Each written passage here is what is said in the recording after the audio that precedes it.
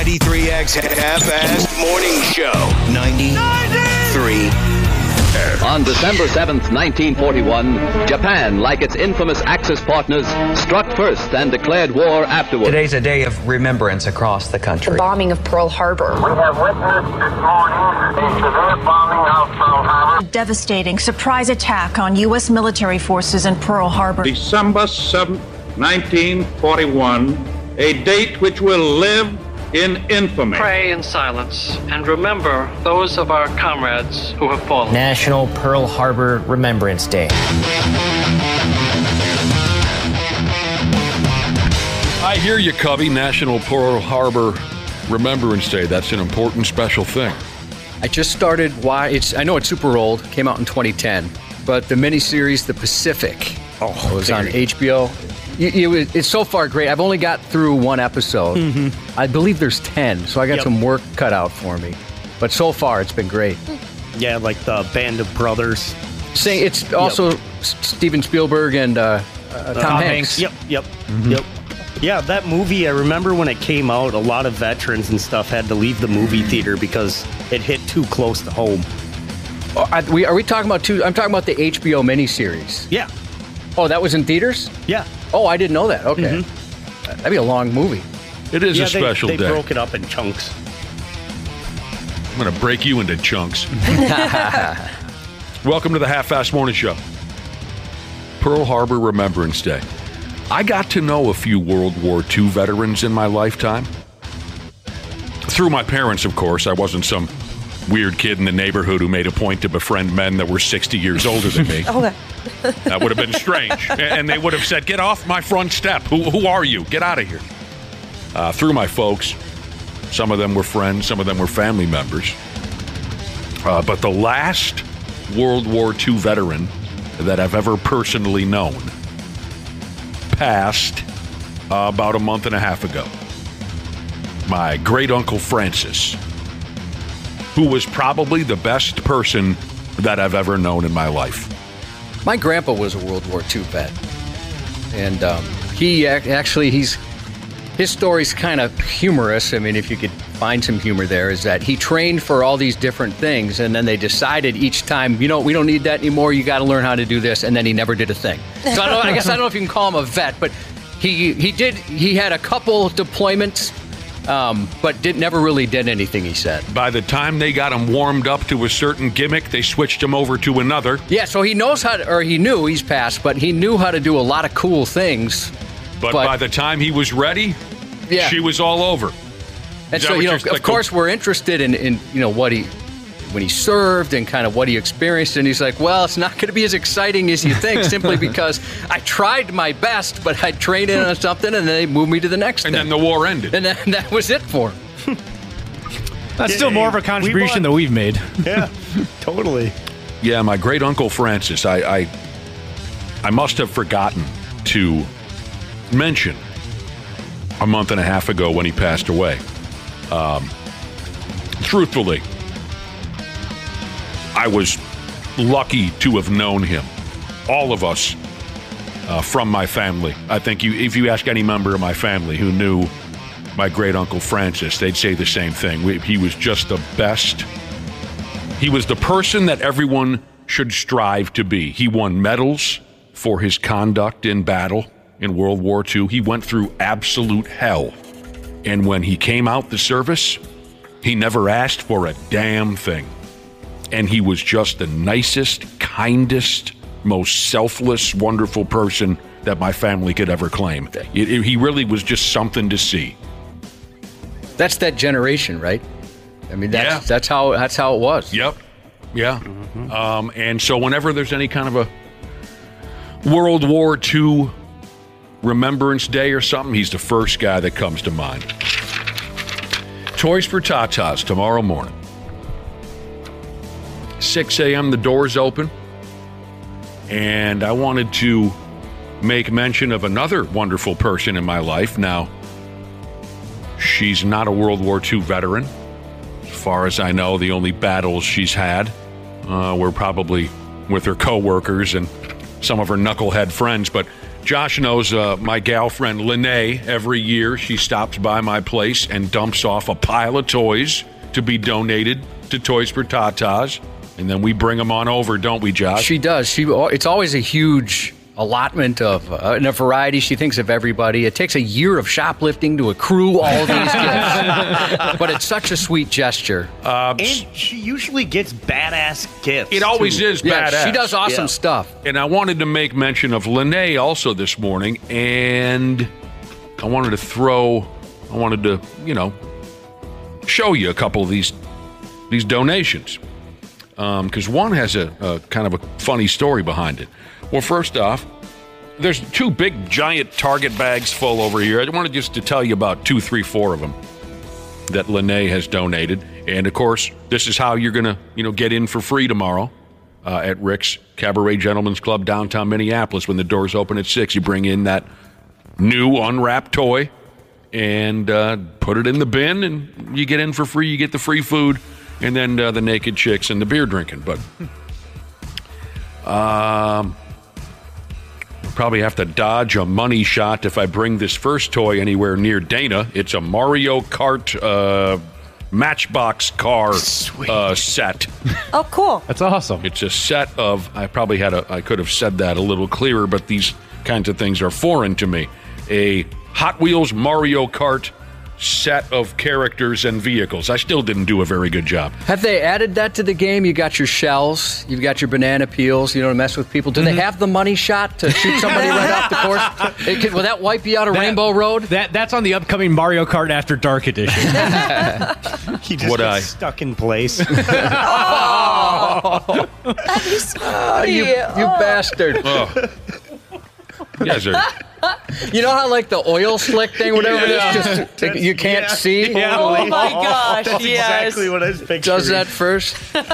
You're sick, man. You're sick. You're gross. Matchbox cars, Mario Kart type of a setup. You got your Diddy Kong. You got your light blue Yoshi. Toad. And finally a character named...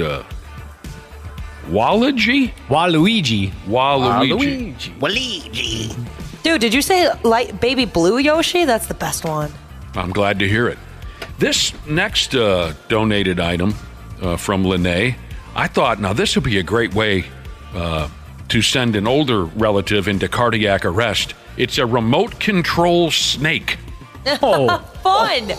That's really cool. I've never heard of this before. That would be so sweet to play a prank on my sister. Oh, my gosh. Is she terrified of snakes? Yes, I almost died one time because of a snake prank. I had a rubber snake. I put it in her bed and then waited until night. She pulled back the covers, screamed. I went in maybe about a minute after. I thought the coast was clear to grab my snake because I really wanted it. Uh-oh. She was behind the door, and it was like Bart and Homer. She just all of a sudden popped out from behind the door, yeah, and then grabbed my neck, and I was like, ugh! And I turned blue. None of the other guys in her bedroom stepped in to help you out? No, not at all. She choked you until you turned blue because you put a rubber snake in her bed? Yeah, we were like 10. It was just after I got my head slammed in the door by her. Makes it even more frightening. Well, she was trying to kill you, dude. So how about that? A remote control snake. I've never heard. I'd like to try this out on someone who's in good health. I just realized I should check on a buddy of mine. Same thing. He hooks us up big time. Derek. And he usually shows up. He said, hey, he's got to work. He can't make it. So he was going to drop off a bunch of stuff last night. And he never showed. And I just assumed maybe something came up and I'd see him today. But it can happen. Maybe I should call his family and make sure he's all right. Every year. It's a tradition. Yeah. Every year he does it. Year after year he hooks you up and now you haven't heard from him? Oh, maybe he's coming up with an excuse to finally be able to show. Oh, that'd be fun. Get out of work. Now, how about this? Also a donation from my friend Lene. An old school steel Tonka truck. Oh, so it's made of steel, not the plastic ones that they started doing for a while? Those were so much better. Right, so, Didn't know you could get those. This gives me high hopes that,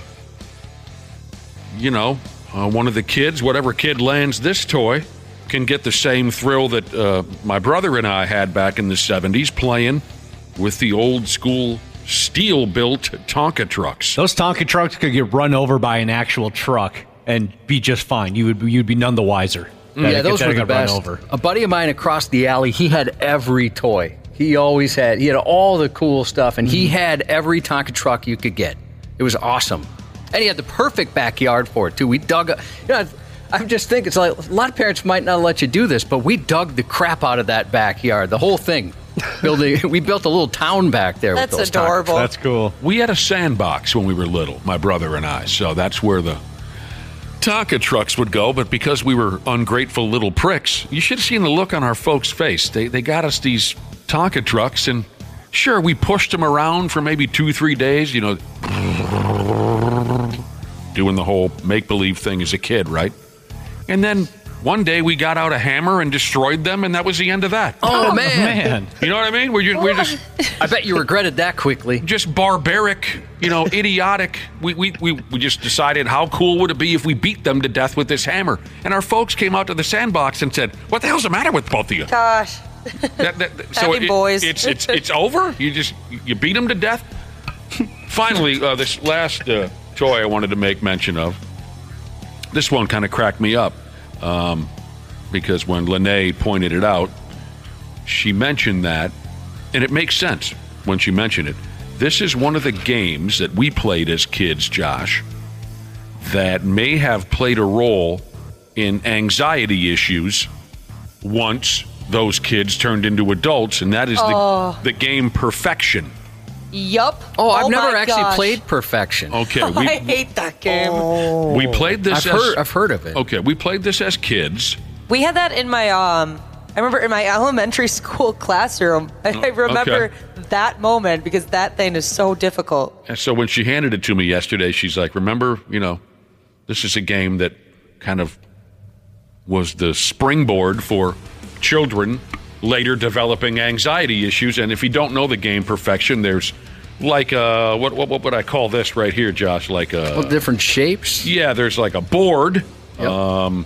And there's a clock, and you set the clock, I think, to 60 seconds, but I could be wrong. And you have that amount of time. You can set it to 10 seconds, 25, whatever you want, but I think the max is 60 seconds. And you have that amount of time to fit all of these pieces into their proper shape before the time is up and the board pops and explodes and it sends all the pieces all over your bedroom. Oh, I want to play it again just so I can prove that I can do it now. So when she mentioned the anxiety thing, I said, I guess that makes sense because, you're looking for perfection. Yeah, you're under the gun to perfect this game before it explodes into a million pieces. Maybe this was the beginning stages of how people became bomb diffusers and things like that, though. Maybe that's the liquor talking, but you know what I mean? Possible. With the clock running out and you're trying to... Yeah. Right. Perfection was one of the games she donated. So we'll make a young kid a future anxious adult. She's one of two people that have made me feel bad this morning. My plan was today to go out, and maybe this is a lame gift. I thought it'd be great. Now I'm questioning it because we mentioned before some of the older kids get left out. It's just when you're thinking toys, obviously you're thinking little kids, so it's natural, and that's why they like us to put that reminder out there. But I was going to get some hats from different local teams, like winter caps, which I thought maybe an older kid would like. But now I'm wondering maybe they won't think it's that cool when you got Perfection and Tonka trucks going to little kids. Maybe you're thinking, no, F that. I want whatever's the hottest thing with a fidget spinner. I don't know. I think that's a cool gift. I think a lot of teenagers are like overly obsessed with sports and all that. I could see it though, that the kid opens up his gift and then he puts on his hat and then all of a sudden he looks around and all the other kids are playing with their toys. Yeah, somebody got him I almost said a Walkman. AirPods. Dude, I think don't. I thought that'd be pretty sweet, but maybe not now. Lene has me thinking twice. You're overthinking it. If you go out and get like a Viking stocking cap and a pig stuff, that's cool stuff. When I was 12, 13, 14, 15, that was all I cared about in life. Well, I see you wearing one because you're in this picture I'm looking at, because you're the second person that's made me feel bad this morning, Dana. And I knew it was Christmas when we finally got our Merry Krampus card from local band Impaler. And they've been so good to us over the years. Oh, yeah. Every year they send us an awesome card. This one doesn't disappoint. These guys are so great. Turf Club, December 15th, they got a show. You should see them live. They're a lot of fun. But Dana also sent in a Christmas card, or he sent me a Christmas card here. Dana, the guy sitting over to my right there? Yeah. You created a Christmas card? And this is why I feel bad. You've got a relatively new girlfriend. Mm-hmm. You send out a Christmas card with the two of you posed in a bunch of different... You obviously had a professional photographer take this, or somebody who's very good. It looks her professional. stepdad, he's a very talented photographer. It's, you're set in a lot of different scenes. I'm coming up on 16 years of marriage, and before that, my wife and I dated about 4 years. I was exclusive to her, found out later she was not to me. But that's beside the point. It's hurtful. I've never once done this. We've never posed for pictures together. We've never sent out a photo card. Oh, well, you do. Really? I can tell you why you've never done that. Why's that? Because you're not a douchebag.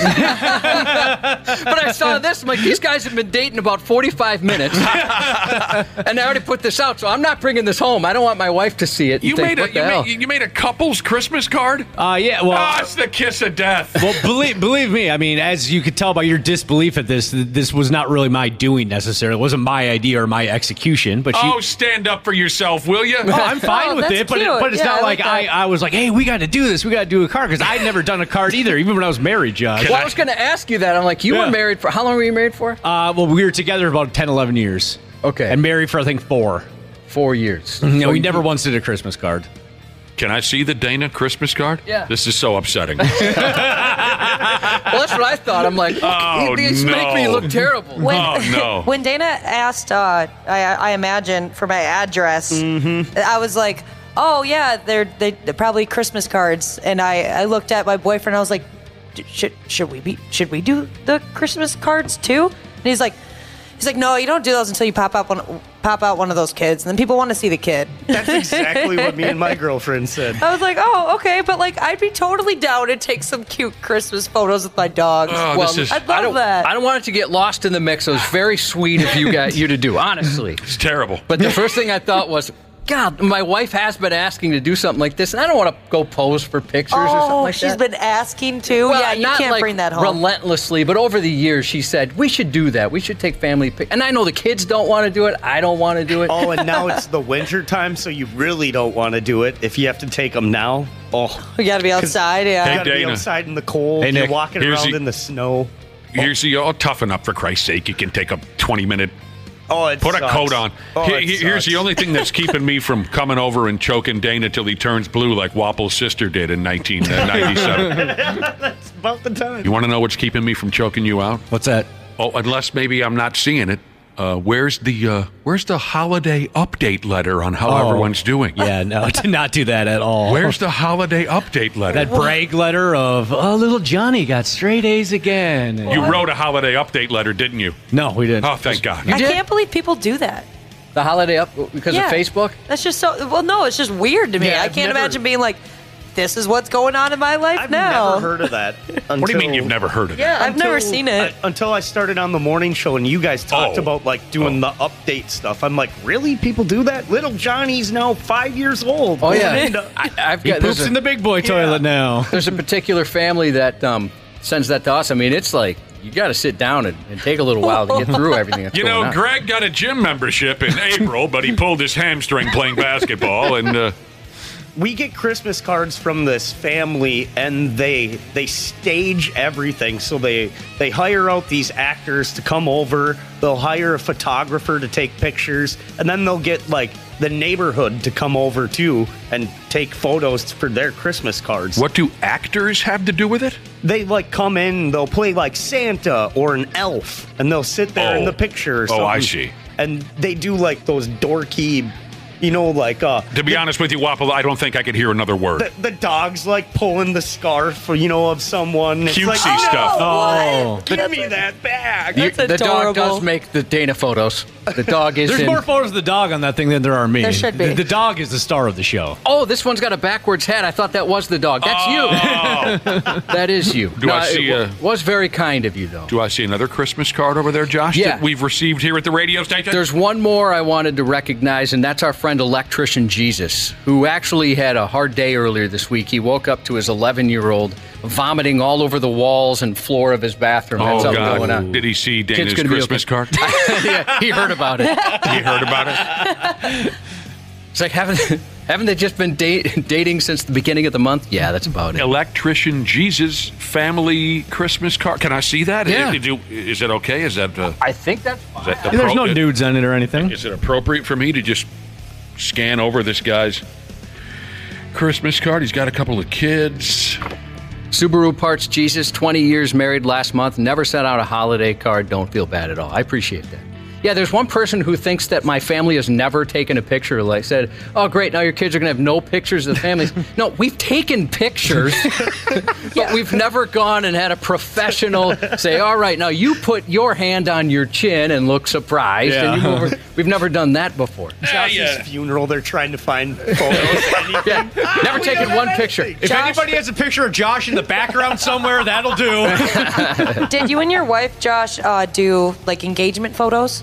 No. No? Oh, Okay. and you don't have wedding photos either Because- They were stolen. Yeah. Yeah, so we tried there. Because I always thought like I'd be pretty comfortable with like having somebody take photos of me, whatever. Because I grew up with that kind of stuff, selfies all the time, and it was the most uncomfortable thing I've ever had to do in my life. Like I would like to avoid it. Those were nice photos, though. Thank you. Yeah. I Didn't hate you weddings. Yeah, involve? shout out to John. Yeah, didn't you involve a pickup truck or something? Or? Yeah. Yep. Yeah, those were some of the favorites. Yeah, like dropped to the tailgate. Yeah, I like that one. Those were cool. Dana, this also said it was this card was designed by someone. You had a designer. No, it's just you go on the website and it's got a template and you can add like the four and pictures they just you throw want. that on there. Yeah. Gotcha. Don't do this to us again.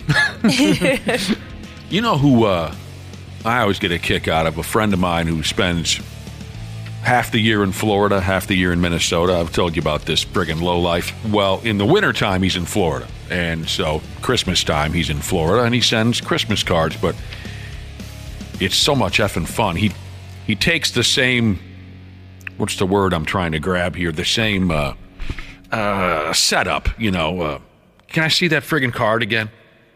Which one? The one that I can't reach right here. Forget it. You know how you got various you got your multiple pictures on the card. Yeah, like Electrician Jesus. They've got a lot of stuff going on. It's the same. I can't think of the word, but collage template. Yeah. Is that the word? Mm-hmm. Same setup as you get from a family Christmas card. But what he does is he goes back. He's always been the kind of guy to take pictures at parties ever since we were kids.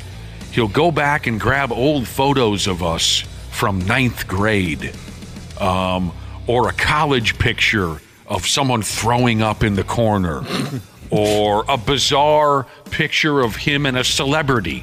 One year he sends me the Christmas card, and it's like me and it's me, the variety of pictures, me and some girl that I had sex with twice at St. Cloud State in a picture together, right? Yeah. Where I look and I go, is that the girl that I had sex with twice at St. Cloud? And then the next picture is him and Jesse James Dupree from Jackal at a Jackal show. And then the next one will be like one of our stranger buddies' 3rd grade picture. That's the fun That for is me. fun.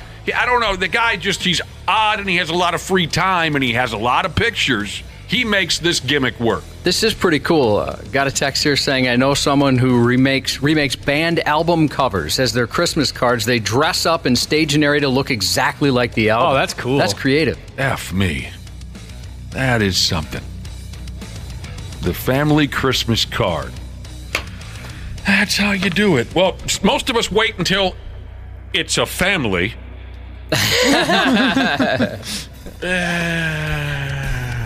I wonder how common that is, though. Couples cards. I mean, it's not like you guys have been dating 10 years and just decided we're going to be together, we're not getting married. Mm-hmm. You've just been dating a short amount of time. Yeah, since January. Have you looked back at previous Christmases for your girlfriend and seen if there's pictures of other dudes? No, she said on the front, because I mentioned that I was like, I've never done this before. And she's like, I've done it myself, but I've never done it with a guy before. So I guess that's we're going to promising. isolate that for the record. Might be fun to come back to that at some point. That was a bad one. Well, there you go. Thank you, Electrician Jesus. Yep. Thank you, Impaler. And as I said already, Dana, don't ever do this to us again. I do appreciate it. That was very nice of you to send this.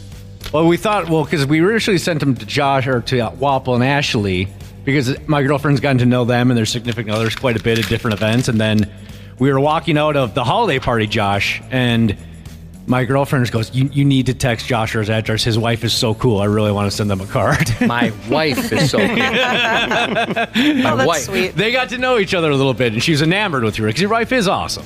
And she obviously thinks that you're cool, too. She's She had a great time bonding with you at the casino. Yeah, we had fun talking. Mm-hmm. Bonding. All right, yeah, so tomorrow's the big day, Toys for Tatas. I would imagine that around this time tomorrow, we might already have Dana and Ashley out on location at Rick's Cabaret, and we can check in and say hello. But if you're planning on showing up, like we said, the day that doesn't make any sense. The doors open at 6. You might see Dana and Ashley roaming around at that point. The rest of us are going to come over after 9, and we'll get the party started. Don't forget to bring that unwrapped toy to donate. And like Josh was saying earlier, keep in mind, if you haven't gone shopping yet, keep in mind stuff for the older kids. And then we'll raise some hell. My favorite point of the morning, 8 a.m. when we hear the cheers when the bar opens. Oh, my gosh. Yeah, that is a good feeling. And I like it like 7:40, 7:45, as you can kind of see the crowd kind of shifting, away from the main stage, kind of getting angling to get their position at the bar for right when it hits 8 a.m. Yeah, they leave the Eggs Benedict at the buffet and they walk straight over to the bar. I won't be getting involved in that. I won't be getting involved in that line for the bar. Like you said, by 7:45, 20 to 8, everyone's line. I won't be doing that. So I'm going to show up drunk. I was going to say, you're probably going to pregame, right? Yeah, save money. I'm going to show up drunk. You're a great crowd. Thank you for tuning in. We're going to take a break, and then we'll come right back on the program ski. Stupid news on the Half-Assed Morning Show. Time for the stupid news, huh? All right, then. We are snow penis fans around here. The Half-Assed Morning Show supports the creation of snow penises. That's good winter humor for sure. We do. We support the creation of snow penises. But you got to show some effing respect when it comes to where you erect your hilarious snow penis. If and when we get any significant snow here in town this winter, keep that in mind. Show some respect as far as where your snow dong goes up. Leave it to a couple of sneaky-ass Russian kids to not have any respect. It's always a problem with the Russians. Always. 2 Russian teenagers have been arrested after carving a 100-damned-foot snow wang right in front of a police monument that pays tribute to cops who have died in the line of duty. You dickheads. Quickly loses its humor. What the hell's the matter with the security cameras? Caught him in the act. I never saw a picture of their creation. Did you, Josh? I mean, by damn, a 100-footer? No. Never saw a picture of it. I wonder if, due to the disrespect, they chose not to publish it in the stories. Yeah, I imagine that's the case. Local cops were pissed, as you might imagine. So they were on this right effing now. They tracked down these 2 kids quick. A guy and a gal. Both of them are 19 in Russian years.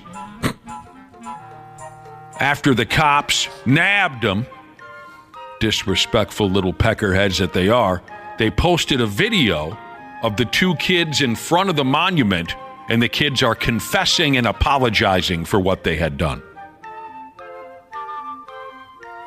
I didn't think the dude looked very sincere in his apology. I'm just going to toss that out there. I 100% agree. It kind of looks like he's being a D-bag about it. Yeah.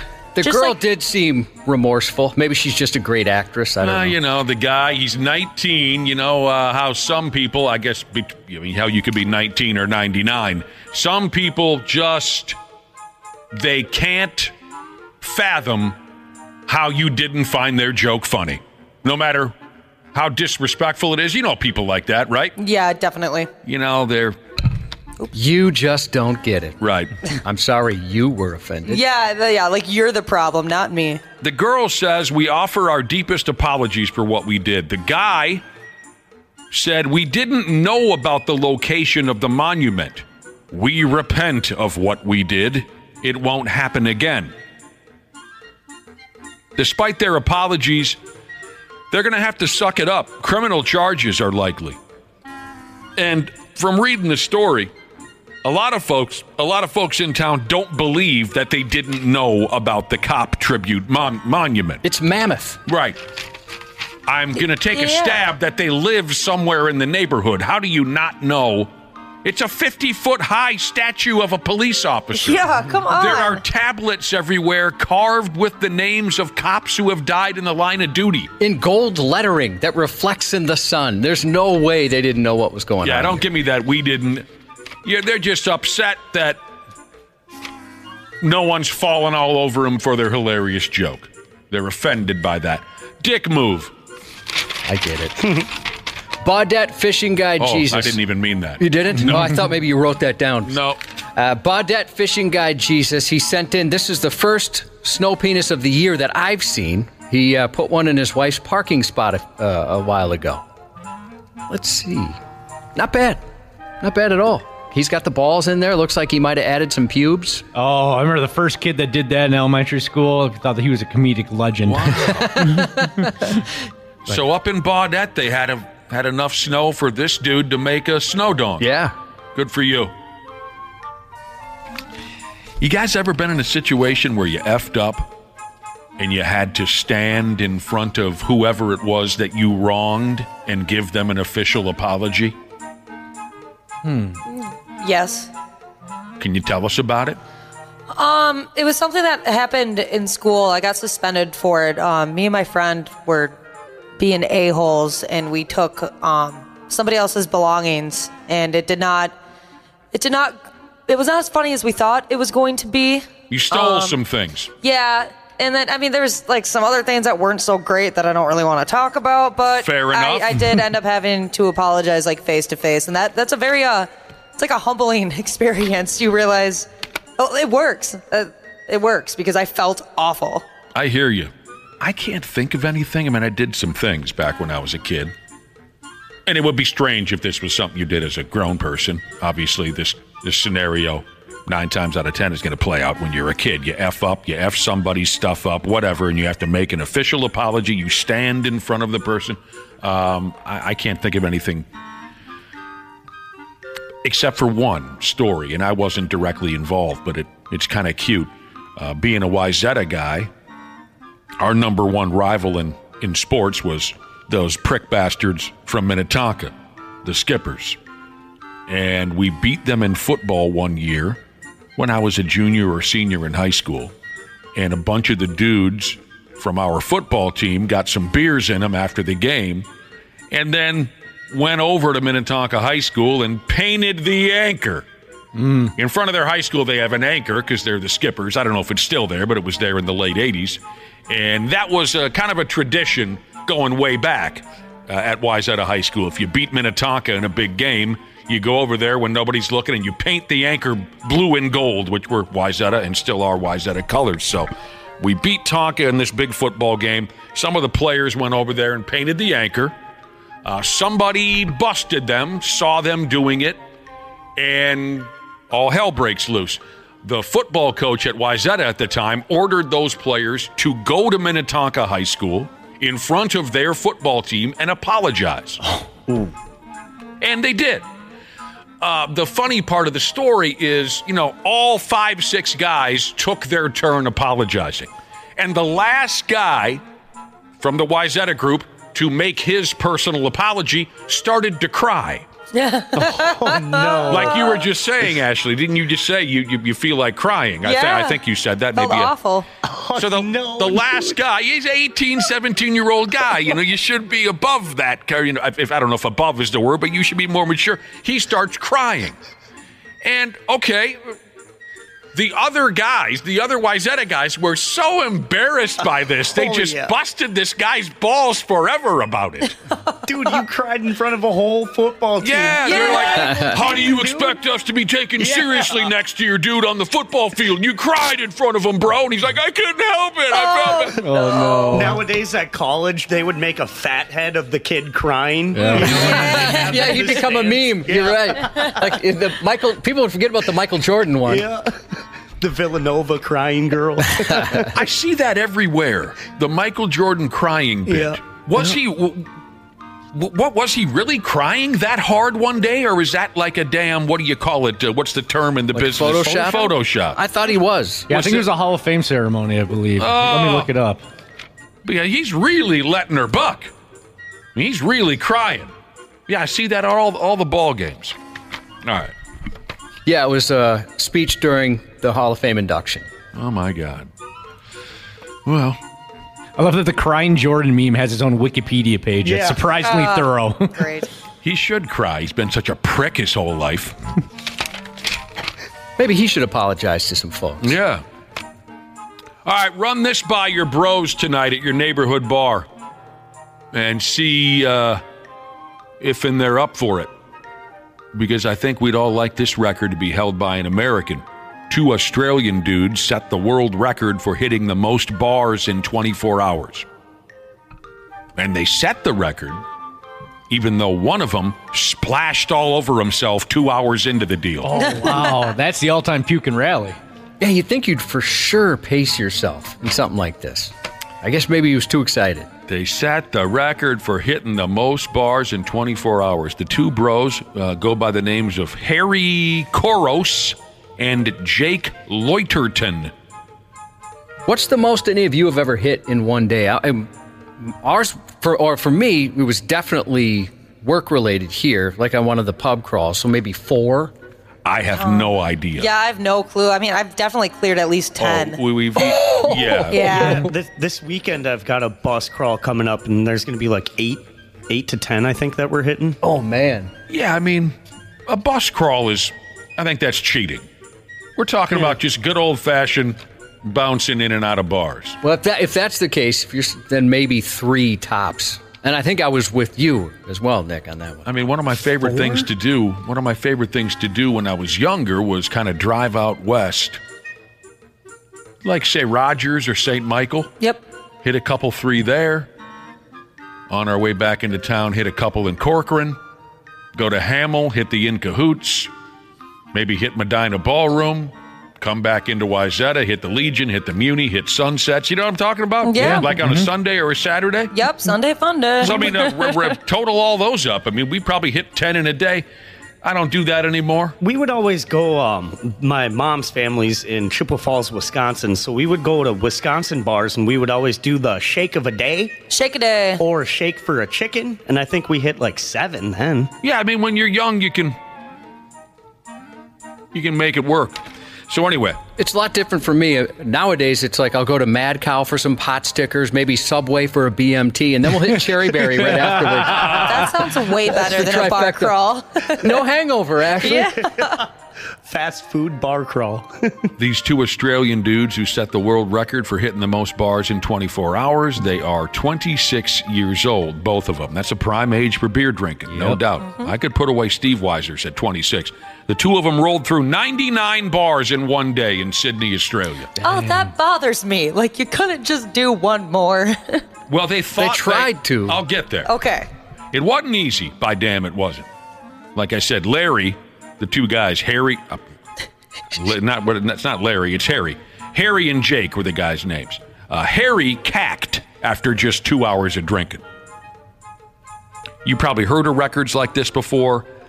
They had to toss down 1 drink at every bar to make it official. It doesn't have to be an alcoholic drink as far as I know. They broke the previous record of 78 bars in 24 hours that was set last year by some prick named Heinrich. So the old record was 78 from last year. They pumped her all the way up to 99. They didn't just do it for the attention. They also raised money for a multiple sclerosis research type of a deal. So here's how it all went down. They started at midnight. Most bars in Sydney close at 2 a.m., but some do not, obviously. So they hit some bars between midnight and 2. 2 a.m. is when Harry already threw up on himself. Okay, so he gets a little bit of a break. He gets a little bit of a break? Right, because if the bars are only open until... Well, like I said, 2. most of them are open till 2. Not all of them go deeper than that. Oh, wow. Sorry if I misled you. Cool for Australia. Yeah. So they mostly walked between pubs. They took a break between 5 a.m. and 9 a.m. So they drink from midnight to 5 a.m. They take a break for 4 hours. They eventually broke the record in the early evening. And their goal was 100 bars. They hit 99. When it was all said and done, they thought they had done 100, but they miscounted. Oh. As you might imagine. Sure. Details get a little fuzzy after the first 48 bars.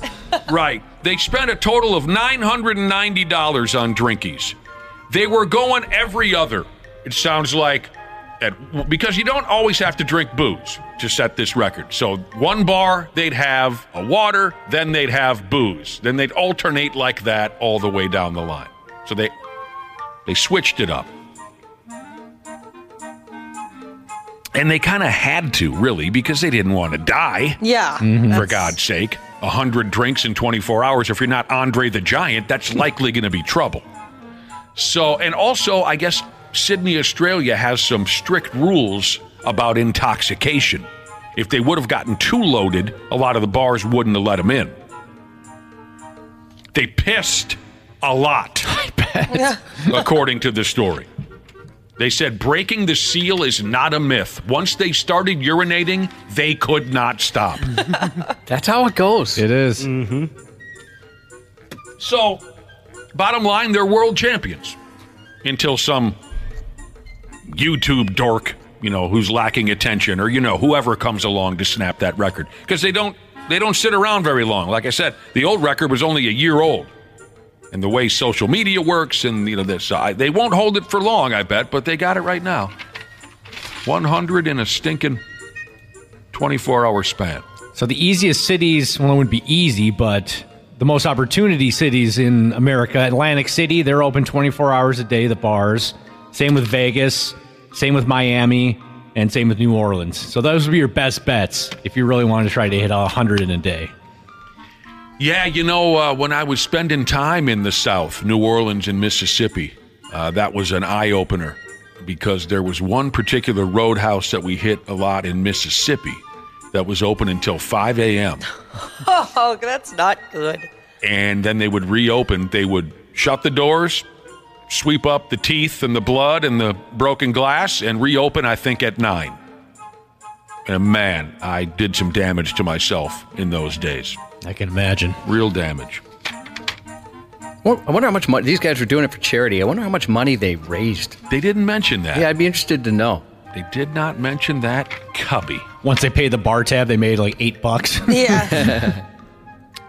Here's a listener who says she and her husband do their 12 bars of Christmas every year.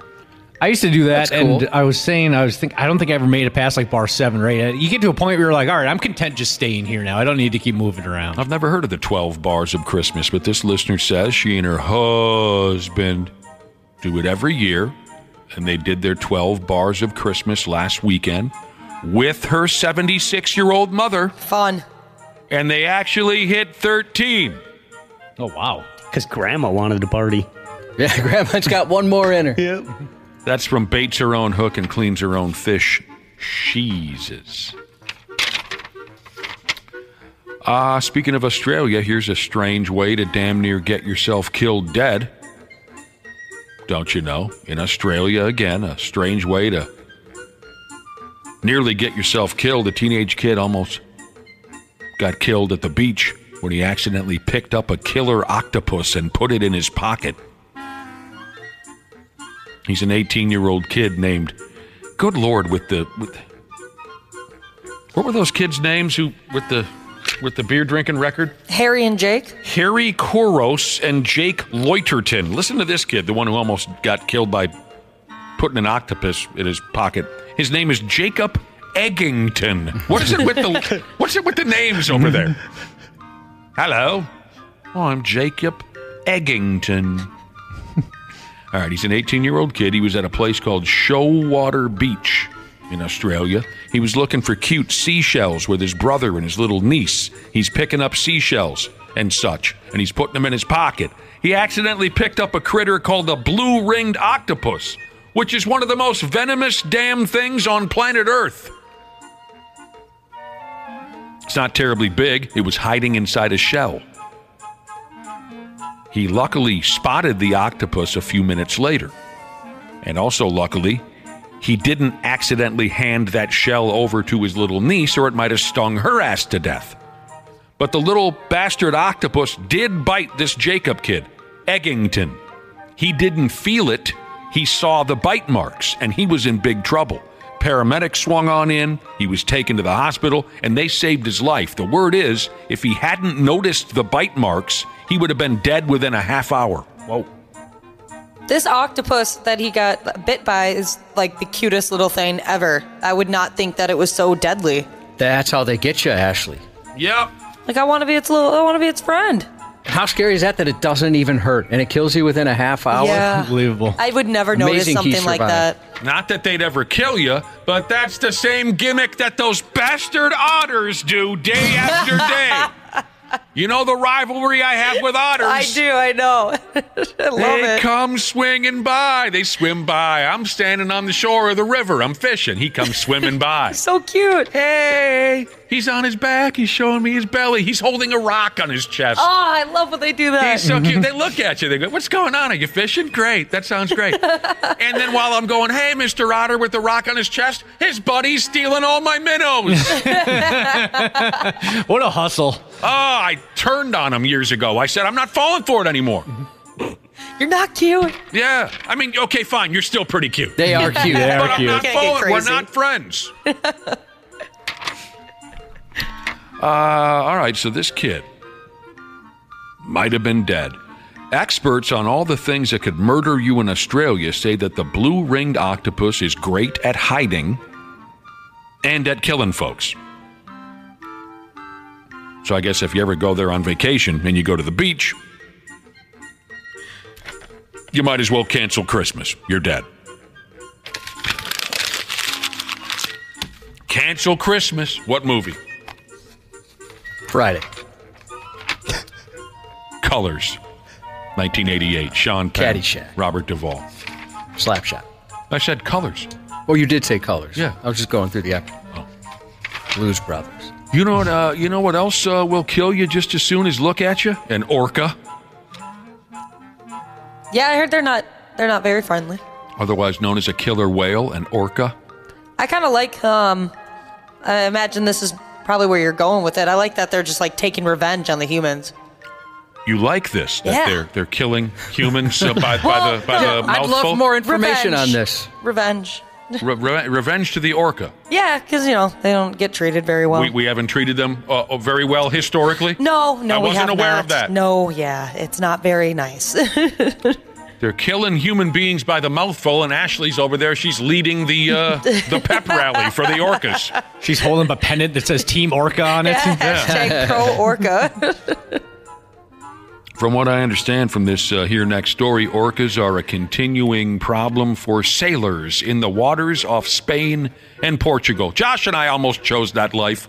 Wouldn't that be something? You can picture us doing that. Absolutely. Definitely, yeah. Before we signed our contracts here with 93X, we made one last phone call to see if they needed any sailors off the coast of Spain and Portugal. They didn't have enough sunscreen in the world. We got our own harpoons, we swear. I bought a parasol and everything. I was ready.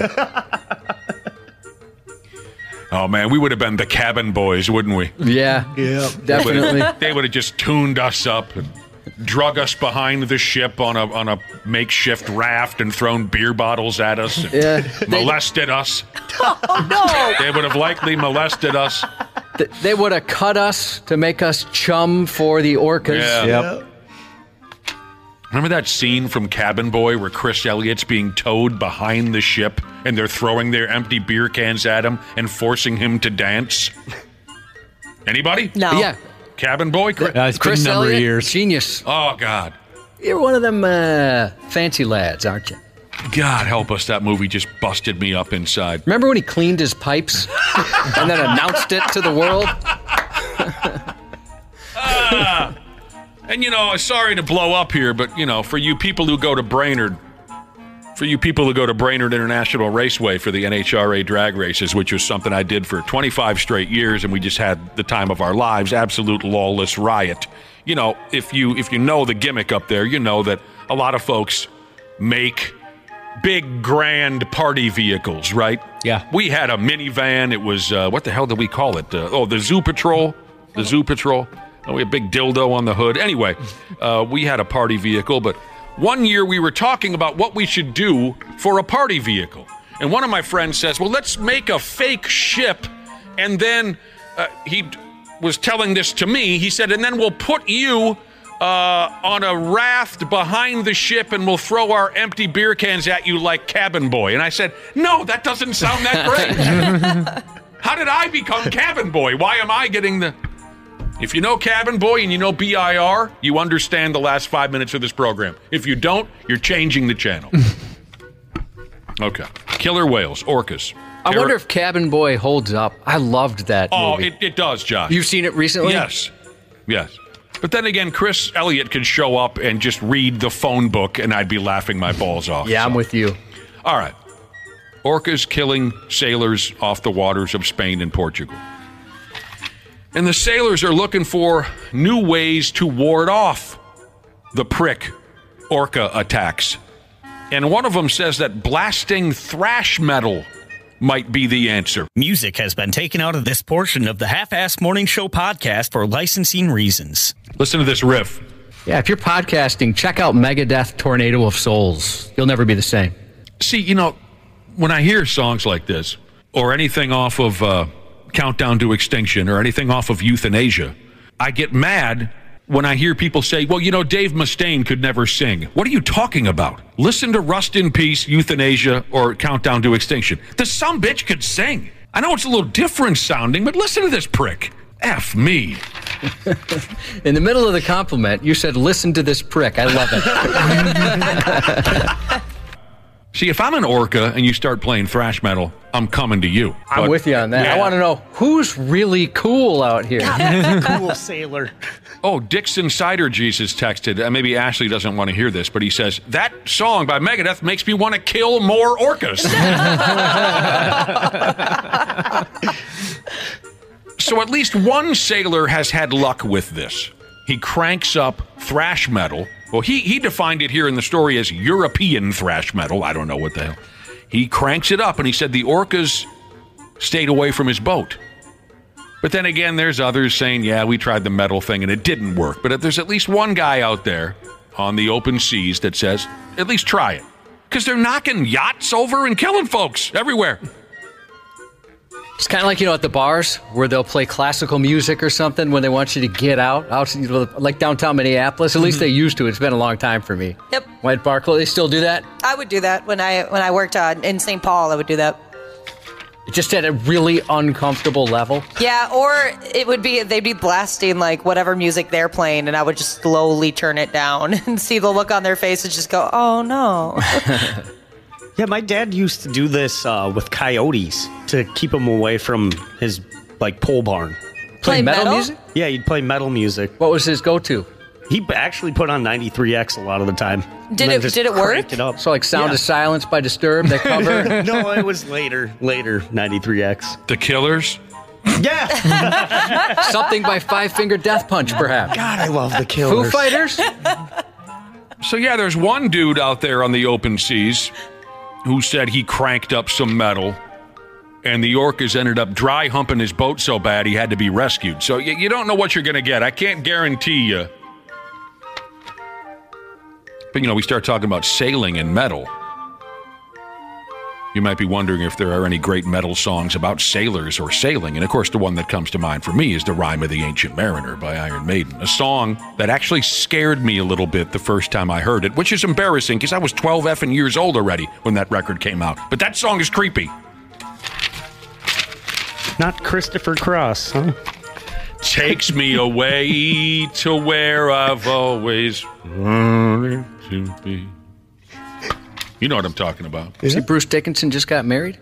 What? How did somebody lock him down? That's what I want to know. Why the hell would Bruce Dickinson ever get married? We'll never know. Some people say that about you, actually. Just as shocked. Yes, they have. They've said it to my face, Cubby. To my face. Do I have time for one more, or should we just move on? Oh, why not go for one more? Because I don't want to.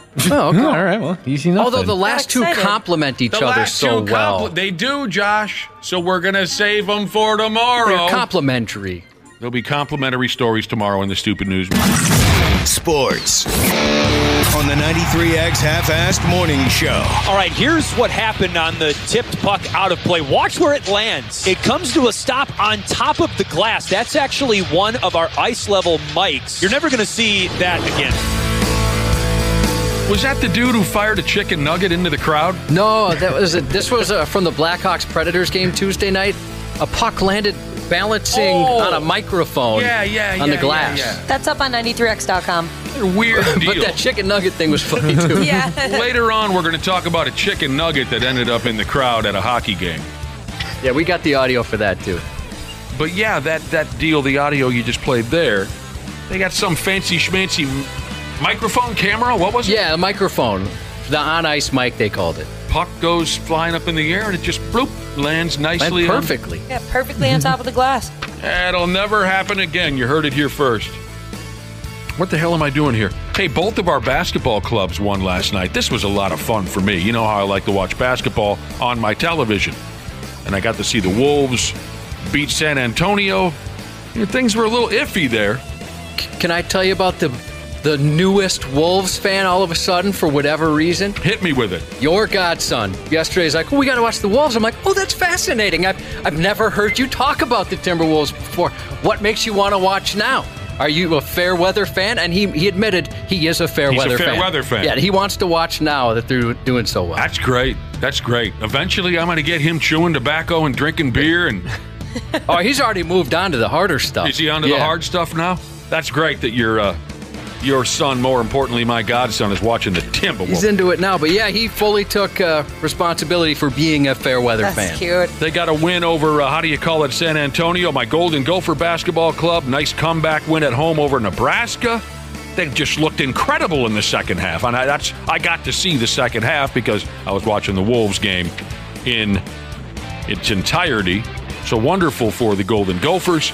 The Miracle on Ice 1980 U.S. Olympic hockey team, the Wild, are at Vancouver tonight, 9 o'clock on Bally, Sports North, with the current win streak at, 5 games? Is it 4 or 5? 4, I believe. Is it 4? Okay, I thought it was 5 as well. Let me look.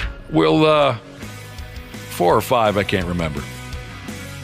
And of course, coming up in a half hour when Randy Shaver jumps in, we'll talk all about tonight's Thursday night football game that I'm actually excited about. I know you guys take a dump over, it's not a very good Thursday night. I love it when two bad football teams can match up with, terrible backup quarterbacks. We got that tonight, Pittsburgh and New England.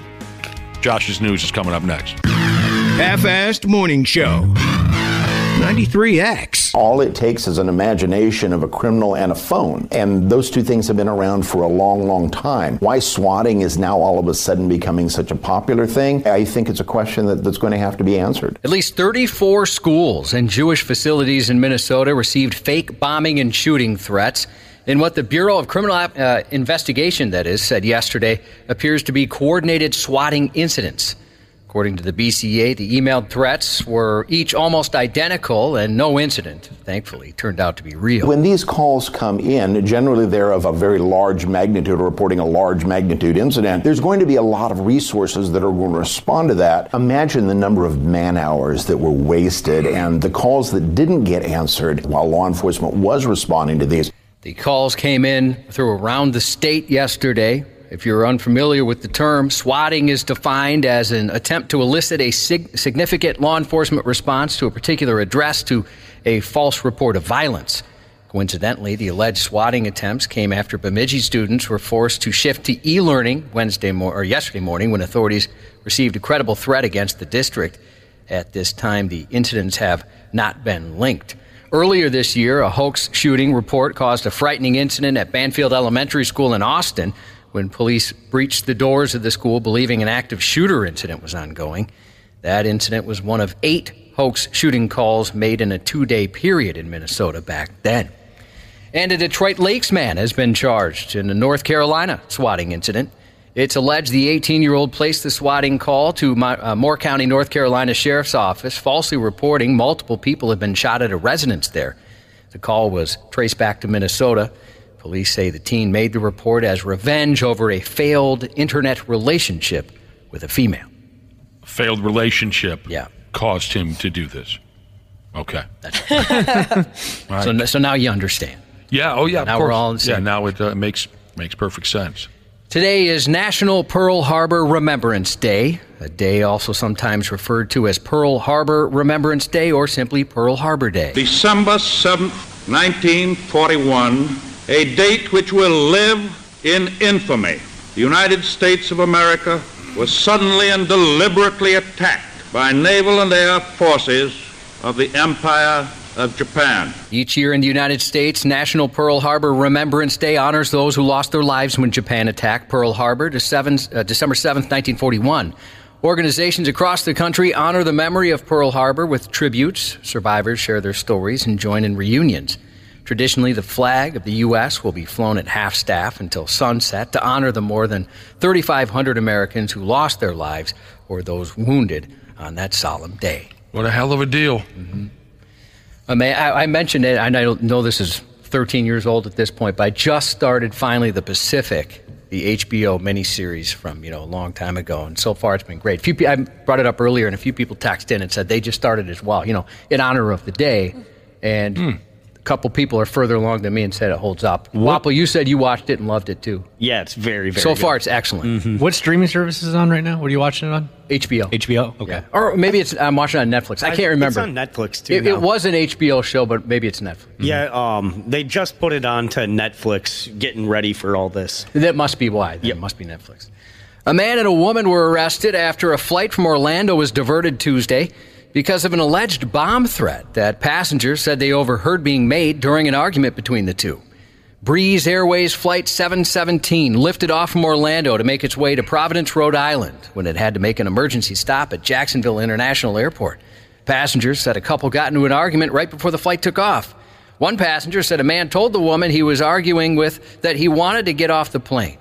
The flight was in the air for about 45 minutes, according to passengers, when the captain decided to divert the plane to Jacksonville about 5:30 p.m. because the word bomb was mentioned during the couple's argument. People were talking about claiming the other person had a bomb during their flight. The people around them heard the word bomb, reported to the airline. They're obligated to land the plane. Video footage shared by passengers showed the man apologizing to other passengers as he was being placed in handcuffs. That must have been fun for everybody. Yeah, no kidding. Mm-hmm.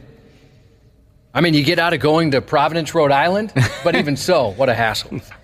What started out as a normal flight turned into a boogery bloodbath 3 hours into a flight from Canada to the Dominican when an airline captain suffered what they called an uncontrollable nosebleed. Don't ever say boogery bloodbath around me ever again. Well, I worked on the alliteration. It just about threw me right out of the building. Well, it's supposed to be shocking and disgusting. It was shocking. It was disgusting. Wapple liked it. He liked boogery bloodbath. He's over there giggling like a damn school kid. It's better than some other options. I love how much you hate it. Yeah. Well, that's the goal. Yeah.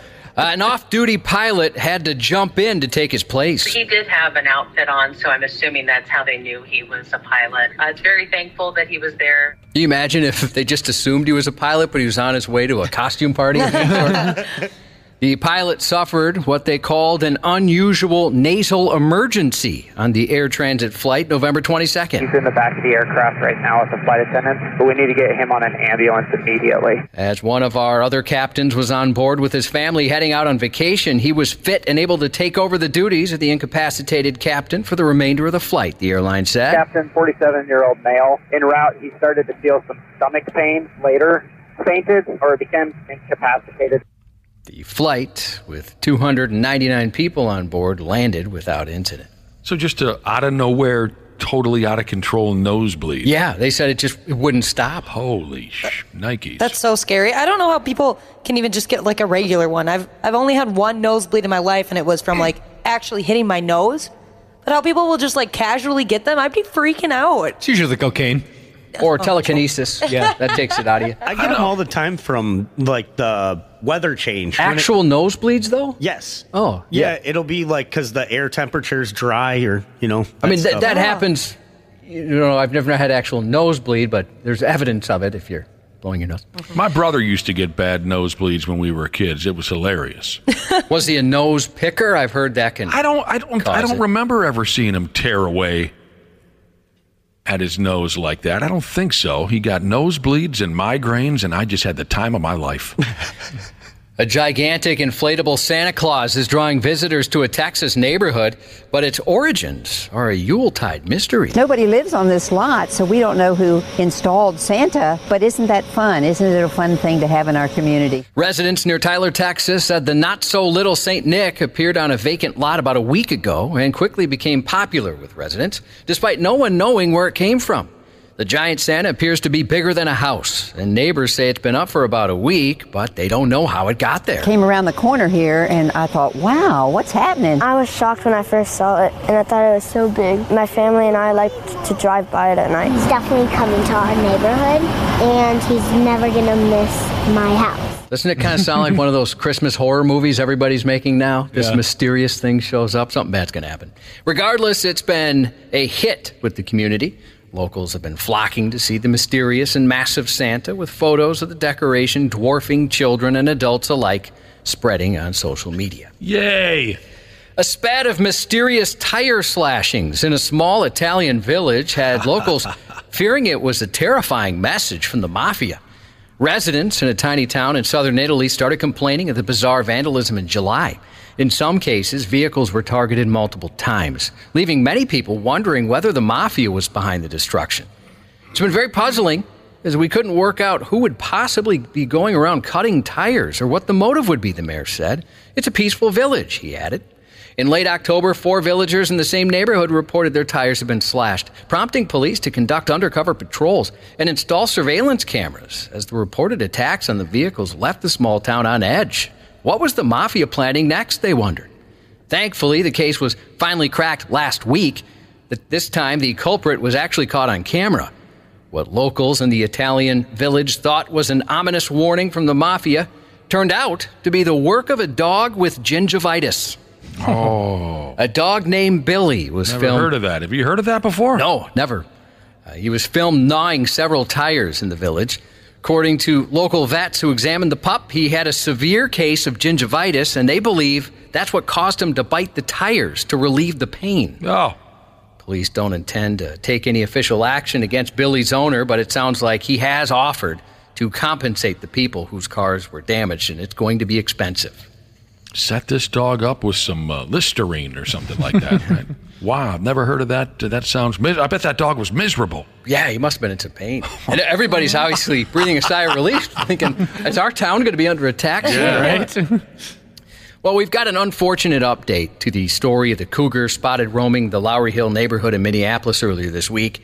Sadly, the State Patrol said it was struck by a motorist and killed early yesterday. Troopers reported to a crash on westbound 394 near Theodore Wirth Parkway about 2:15 a.m. A driver had struck the cougar, swerved, and hit the concrete median.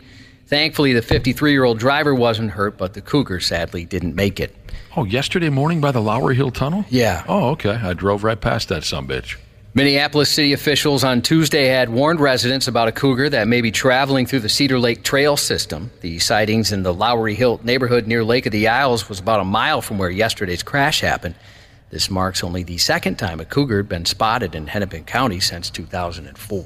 Well, that's a hell of a deal. Yeah, That's too bad. Yeah, a few folks texted in later yesterday morning, said, hey, they just updated that story. That's too bad. Yeah. 3 men are accused of scheming to steal Dr. Pepper syrup from an Oklahoma City warehouse and reselling it to a gas station. It really does. It blows my mind. It's crazy. I didn't even know it was happening. I go there like 2 or 3 times a day, honestly. I won't be going to that store anymore. I want to hang with those dudes. What the hell are they?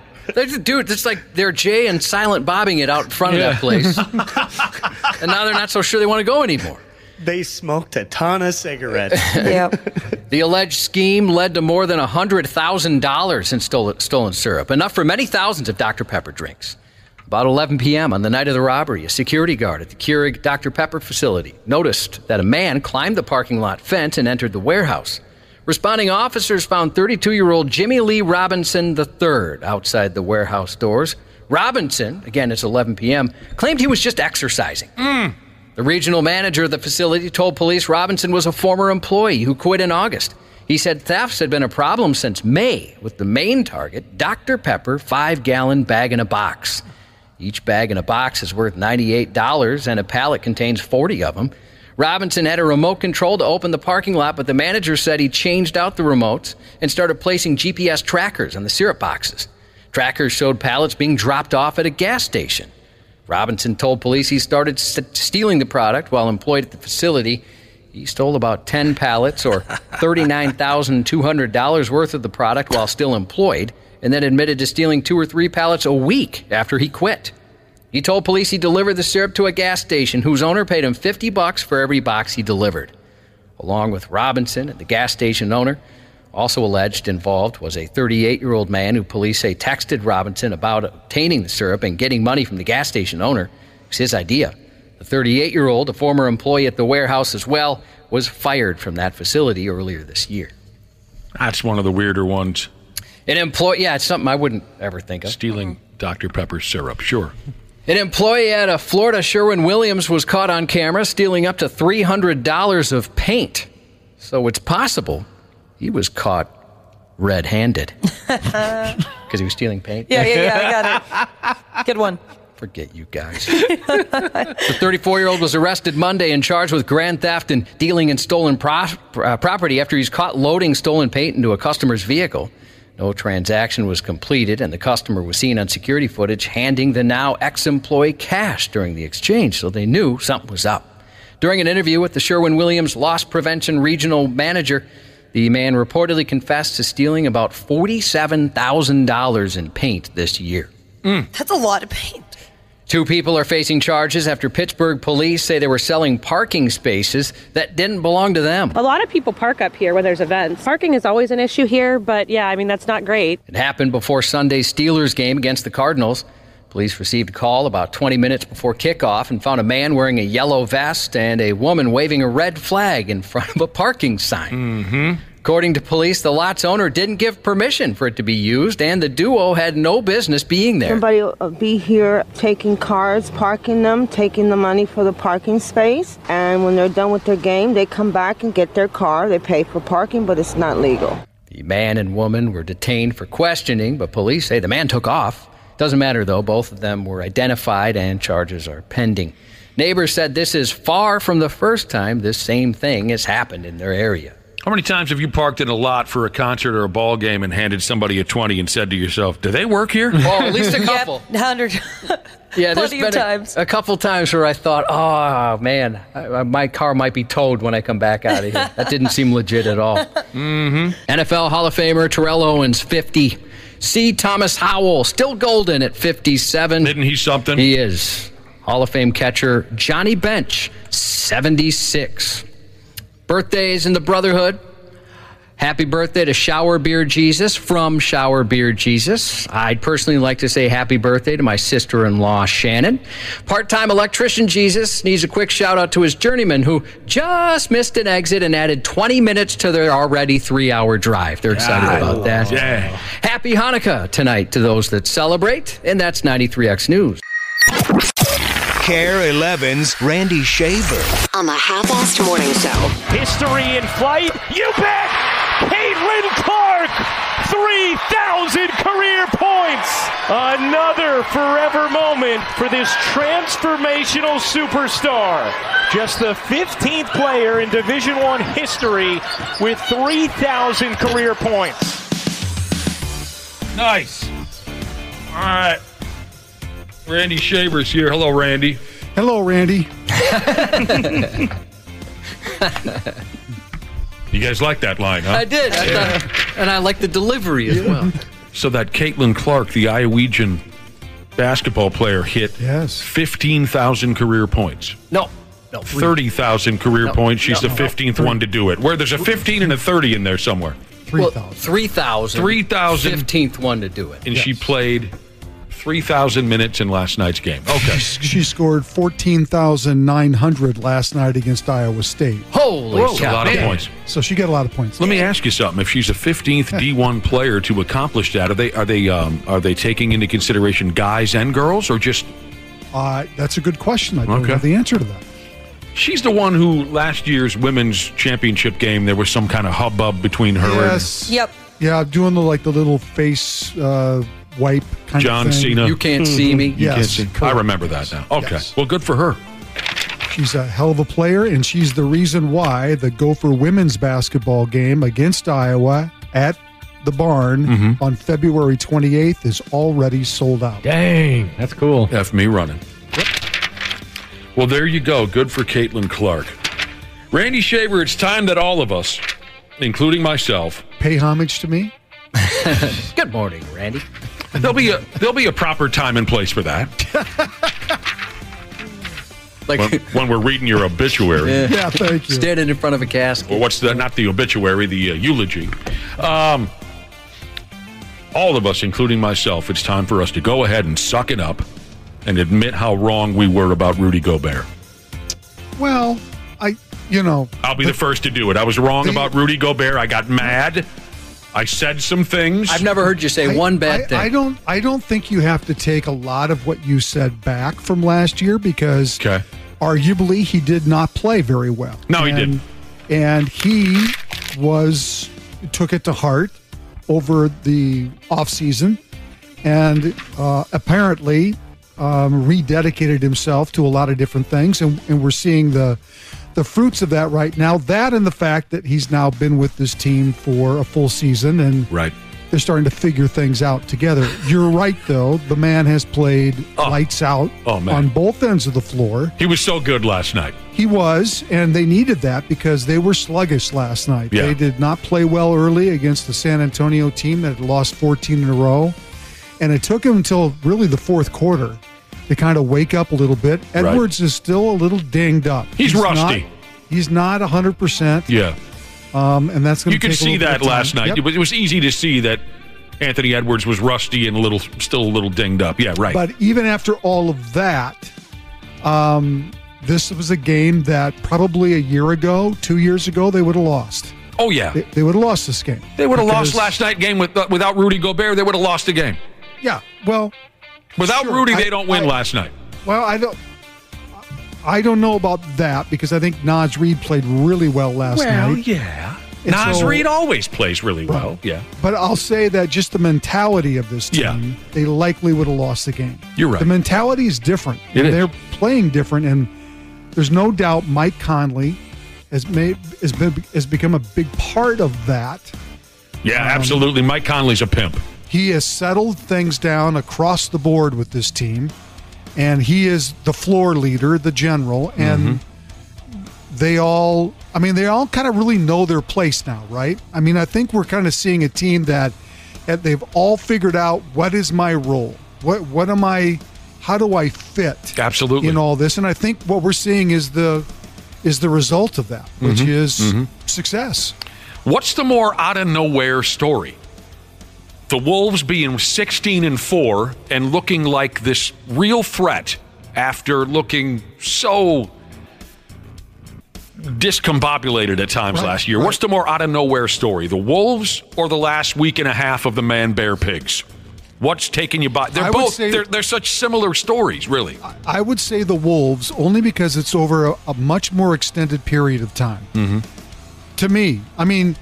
No, you're right. When you make a coaching change in professional sports, more times than not, players respond, and you see a surge, a burst. Right. And I think we've seen this with the Wild. Hopefully, it's more than that, but for a 4-game stretch, it's been a burst. This other thing is a development of philosophy. It's a development of the players figuring things out, and it's a combination of all of those things, and I think it's a belief now.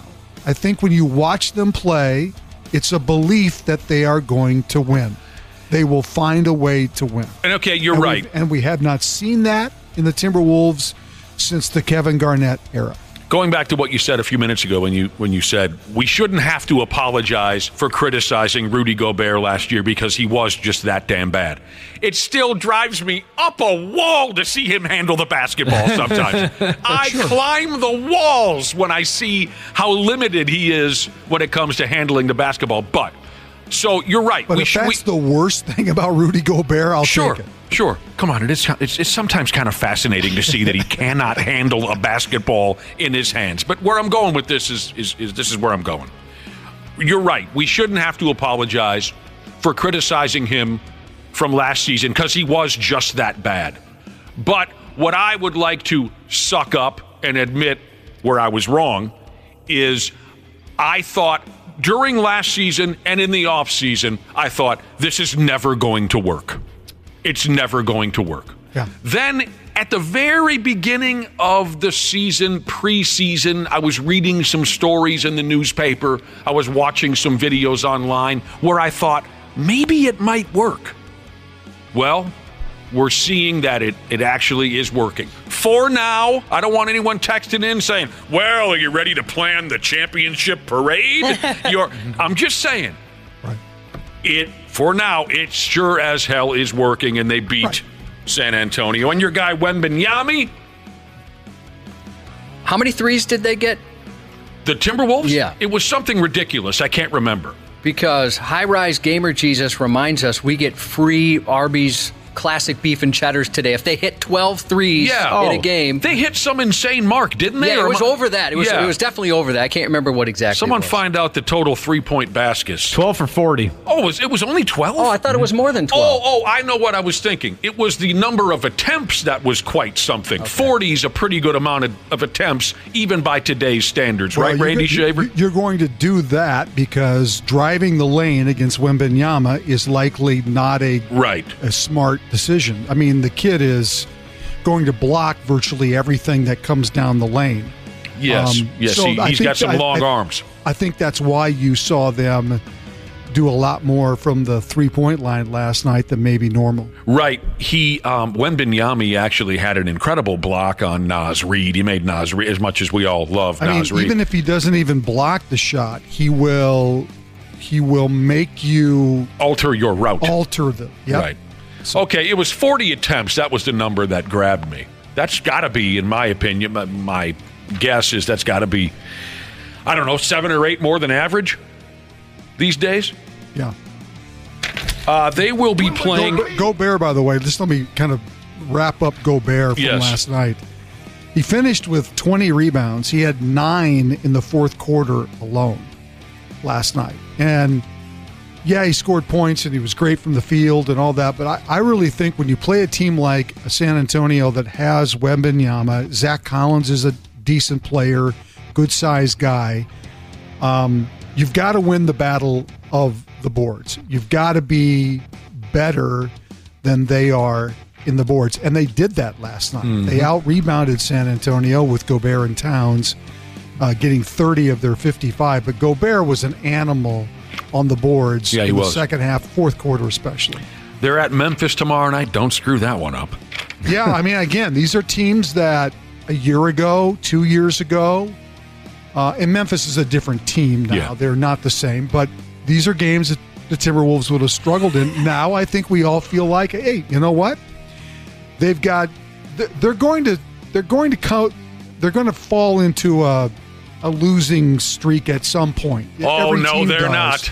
Every team does. They'll have a stretch where things will be a struggle. We haven't seen it yet, and we may not see it for a while. Right. But every team falls into one of those at some point. Reason would tell you that, sure. Yes. But the Wolves should win the next one. How weird was it when Rudy Gobert checked out of the game for good last night? He got a standing ovation. Yeah. Wow. Well, I don't know if it was weird. I think it was respect. You know what I mean. Last year, people were saying, get out of here, you son of a bitch, and don't come back. Come on, Nick. It's professional sports. All you got to do is one day you can get booed, and the next day, if you do something great, you're going to get cheered. It still was a little odd to see. I think Wolves fans are watching what they thought they were going to get in the trade, and they didn't get it on a regular basis last year because of a multitude of factors. But they're getting it now, and they're seeing the effort, and they're seeing a team that is really starting to mature.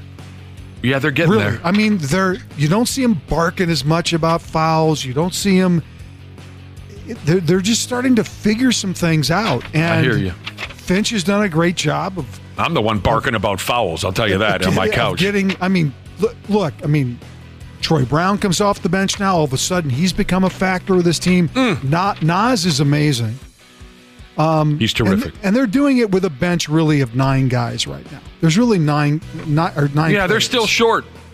And it's working. So I'm also fully prepared to go on and on about my Golden Gopher basketball club, even though there's only about 3 or 4 other people in town who gives them more than 10 consecutive seconds of their attention.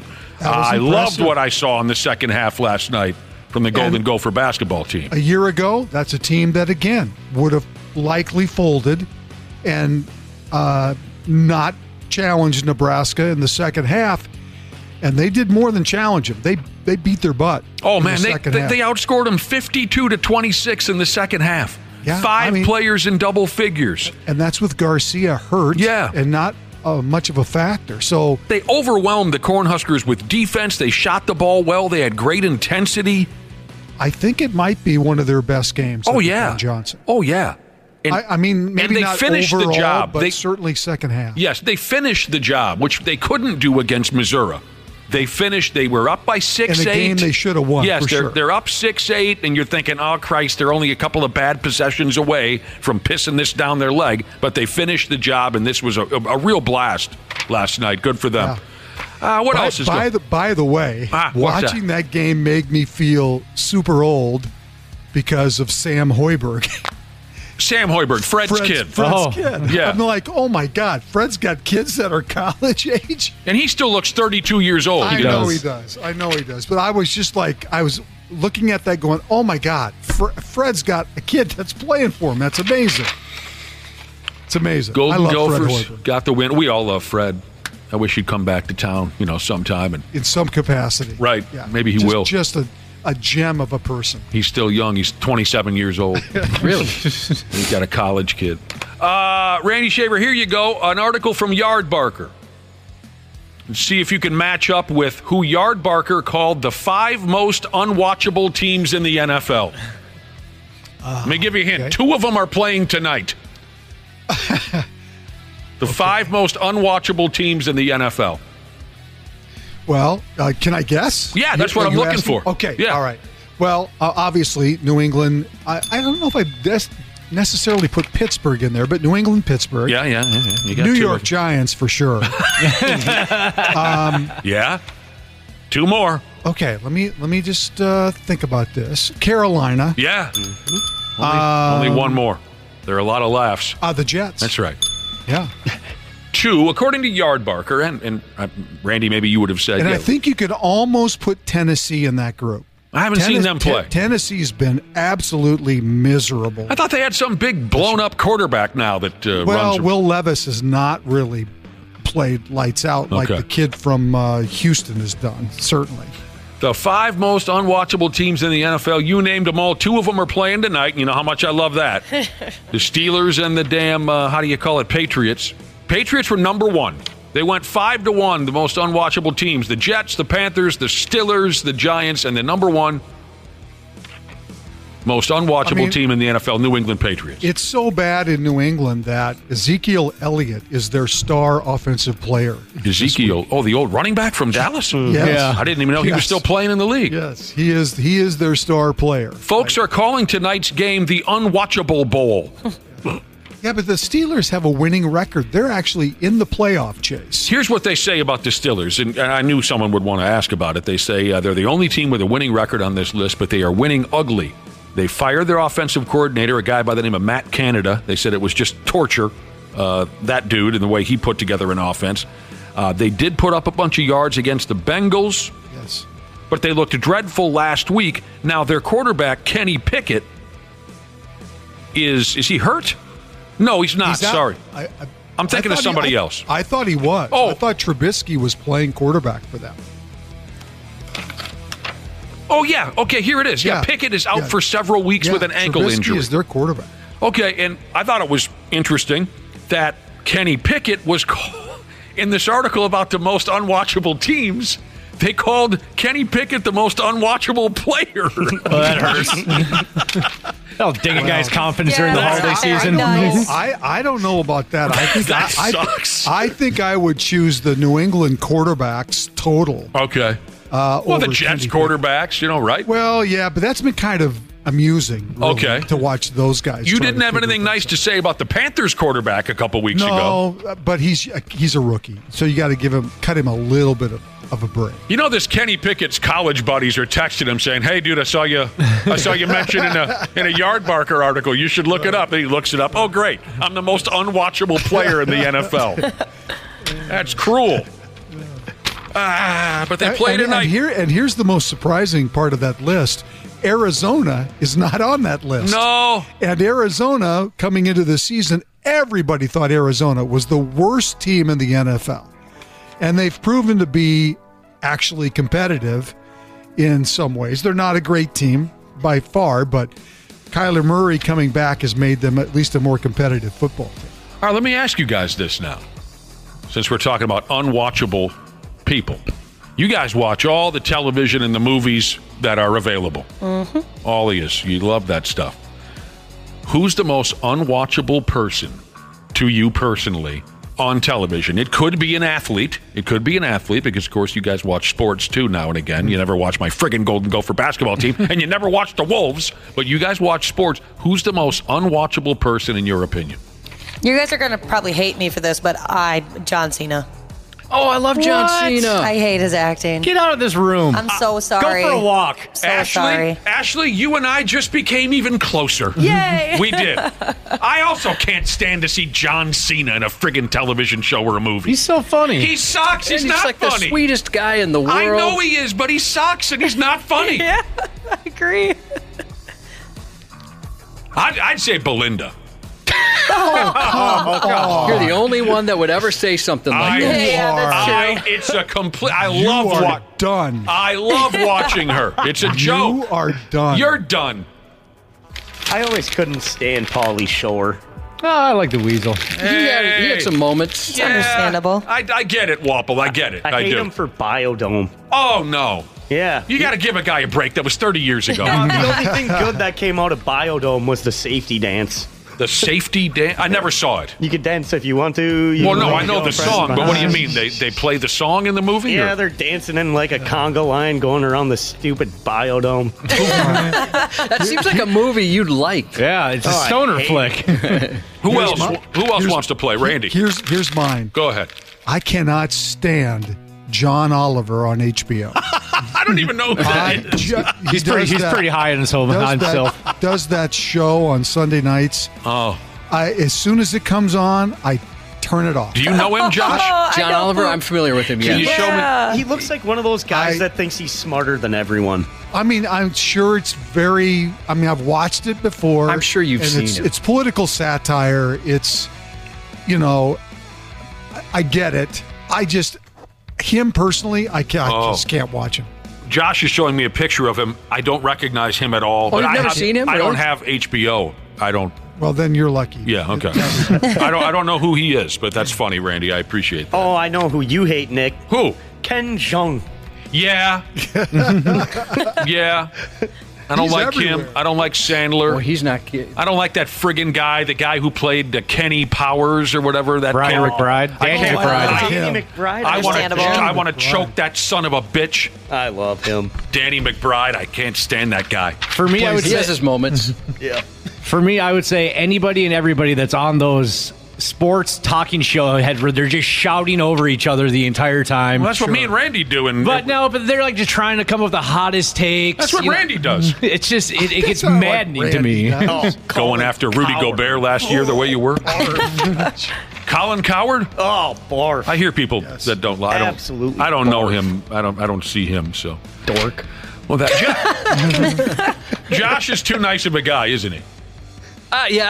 There's nobody that really comes to mind that I mean, like I said, I watch TV like late Friday and Saturday nights, and we just binge whatever's on. And then you're making a choice, so you're not subject to things you don't want to watch. So. I will say, I guess the closest one I can think of is I watched Hard Knocks with the Jets, and the first episode, I thought I was all wrong about Aaron Rodgers. I was completely wrong. I feel like a fool. I owe him, even though I've never said anything out loud, I owe him an apology for how I felt about him. And then maybe episode 2, 3, I remembered, okay, this is exactly why I didn't like this. This guy's an insufferable, self-centered prick. Yeah. And, also during Quarterback on Netflix, I fast-forwarded through all the Mahomes stuff and mostly just watched our guy, Kirk Cousins. Yeah, I'm with you on that, too. There you go. Few people are saying Travis Kelce probably fits that list for me. Oh, absolutely, yeah. I mean, I'm so tired of NFL Sundays, and every freaking commercial is Travis Kelce. It's gone too far. Yeah, I can't take it. He does come across, his brother too, they come across as nice guys. I've heard some great things about him. They do. But you're right, it's just totally too much. It's just too much. Overexposure. But Kevin Hurt. Nah. No, I think there's way too much of him. Small doses. There is, but... Watch it. A lot of folks here, I'm watching text messages roll by. A lot of folks in our listening audience don't like Stephen A. Smith. I've grown to like him a lot. I've changed my mind on him, too. I can't. Judge Judy. She's so mean. Judy. Why is she always so mean? I don't know her. I've heard the name. Jay Leno comes up a couple of times. I don't like Jay Leno. Gosh, he's been off the air forever. Yeah. He's hosting some game show that I occasionally see in the afternoons. You have to specifically go find that. He's still on TV? There's some game show he hosts, some trivia shows. Well, I know he does like car shows. Yeah, I was going to say he has a bunch of car shows too. What kind of un-American bastard texts in that he can't stand to see Rodney Dangerfield on television? Oh, God. Really? The guy's been dead for like 15 years. What don't you like about Rodney Dangerfield? The guy doesn't say anything. He just sends in Rodney Dangerfield. That doesn't make any sense at all. I mean, like you guys said, he hasn't been on. He hasn't been on television in 25 years. It's a classic. Plus, he and I got the same doctor. Who's that again? You know my doctor, right, Josh? Dr. Vinny Boombox. Justin Jefferson is back with the Vikings, they say. That's awesome. Yeah. They say he'll be ready to play on Sunday against whoever the hell it is they're playing. Las Vegas. The Raiders. I'll bet you my last dollar that the stadium in Las Vegas will be full of Viking fans. Yeah, that's a trip that Viking fans likely circled on their calendar before the season started for multiple reasons. But for the fact it's in Vegas, in that supposedly great stadium, against a team they should beat. Yeah. And it's December, and it's cold here, and it's warm there. You can't tell me. And there's certainly snowbirds and transplants, and the Vikings will likely own that stadium on Sunday. A lot of Minnesotans going out there to watch the game and maybe pay for some oral. Kevin Seifer from ESPN tweeted yesterday, there's a site that crunches... Sorry, Dana. There's a site that crunches the numbers in terms of like where tickets are bought and purchased from online, and say, as of right now, it's close to 60% estimated Vikings fans in the stadium. I'll bet it'll be more than that by the time. Watch a ball game and pay for some.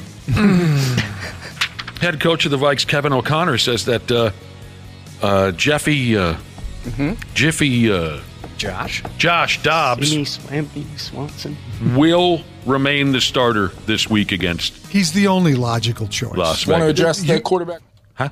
Go ahead, sorry. I'm just saying he's the only logical choice. I thought you guys wanted to see the other guys. Oh, I want Dobbs in there. Oh, I just don't think the other guys are a logical choice at this point. He does give them their best chance to win, but there's a caveat in that he did not play well at all against the Bears. I can't watch him again. We'll see what I don't happens want this to. time around. Want to address the quarterback position. We will be starting Josh Dobbs in the football game on Sunday. Feel great about kind of our bye week process. Josh's continued comfort in our offense and how we play, but also our offense and our staff's ability to evolve and help Josh thrive is our plan. We're very confident in him, so looking forward to that. I hear you.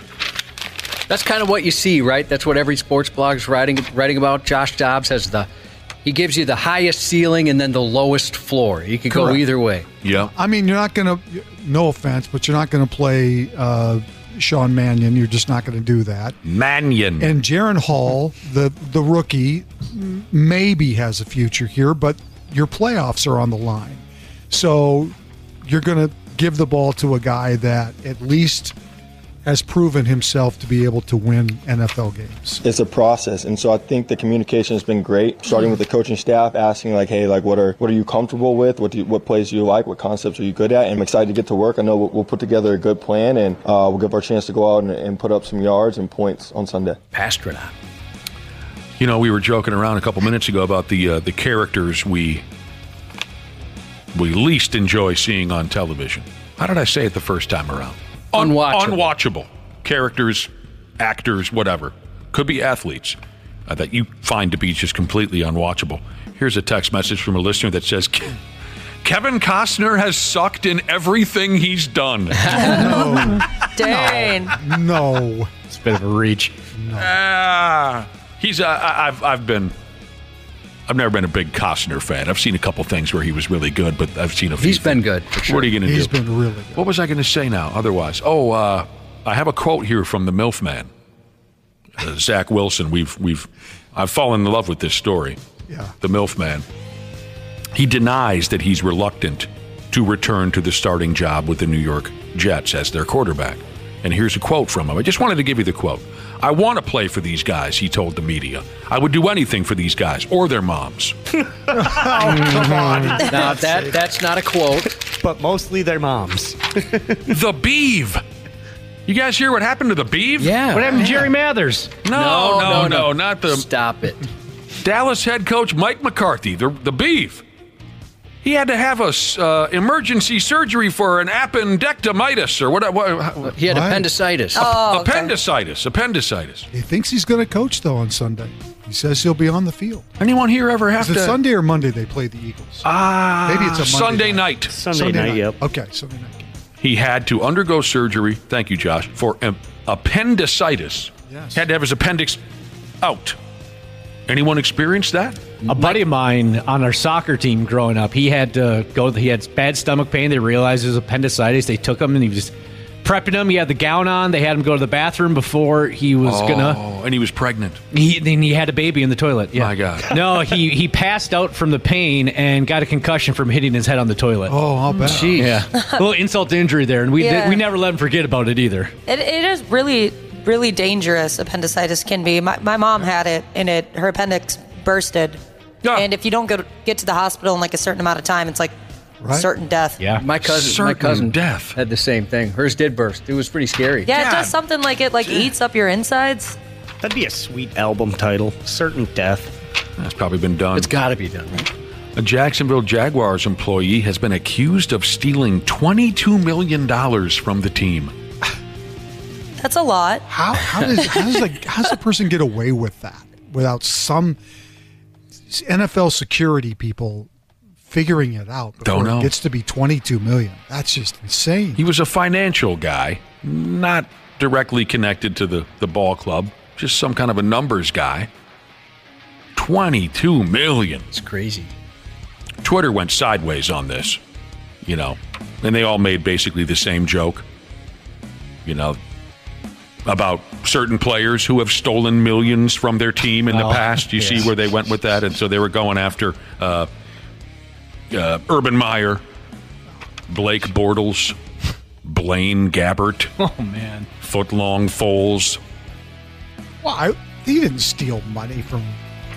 He won a Super Bowl.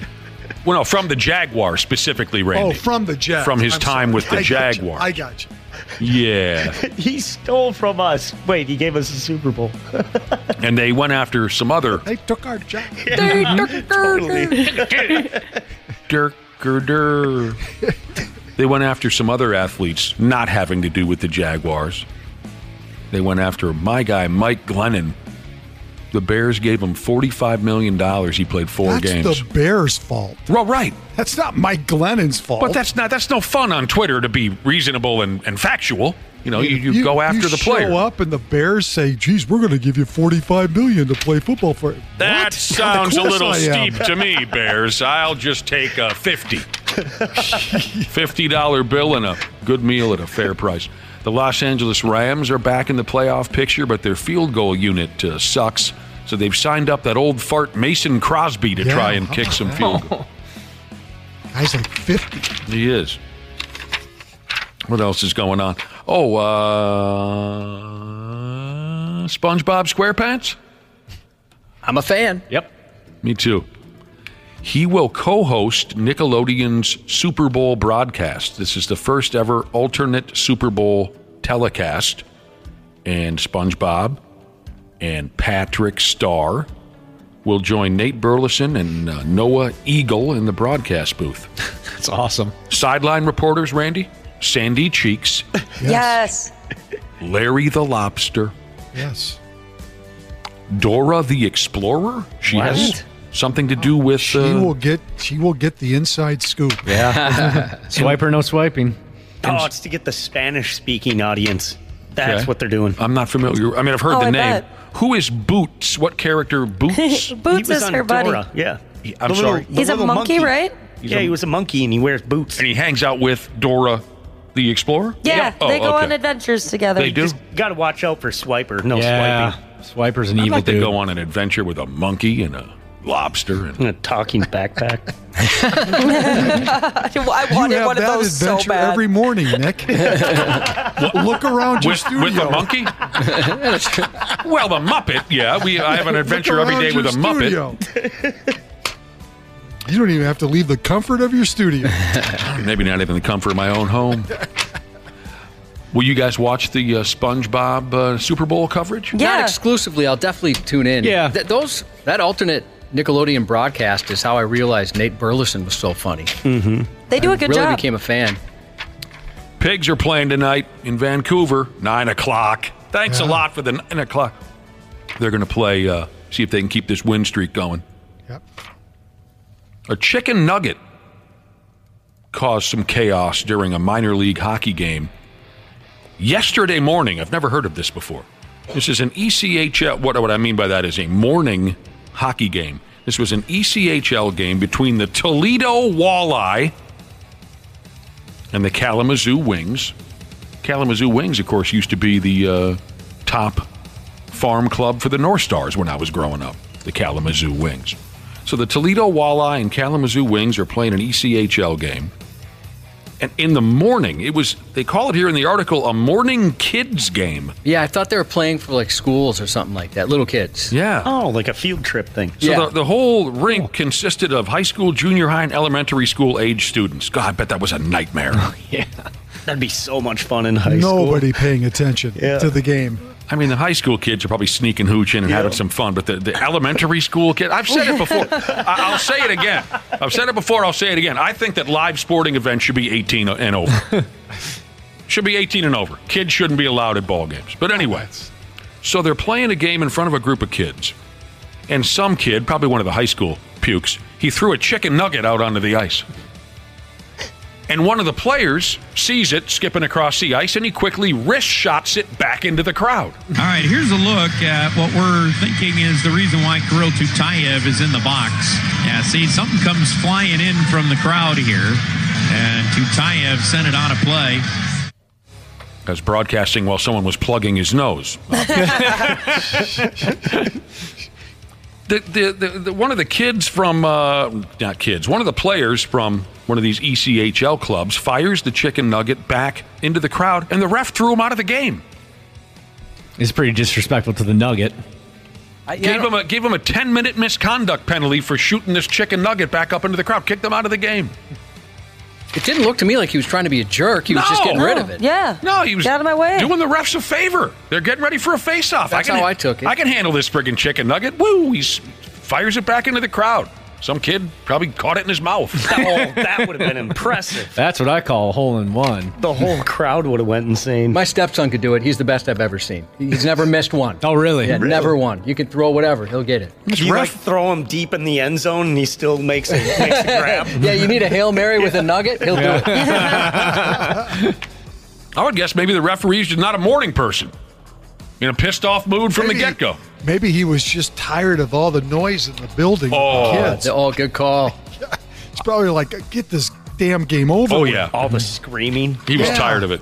Yeah, there's something you go to a Twins game and you think, it's a midweek getaway day. The ballpark will be pretty empty. Then you get there and you remember there's 9,000 field trips there of kids, in line and screaming and yelling. Right.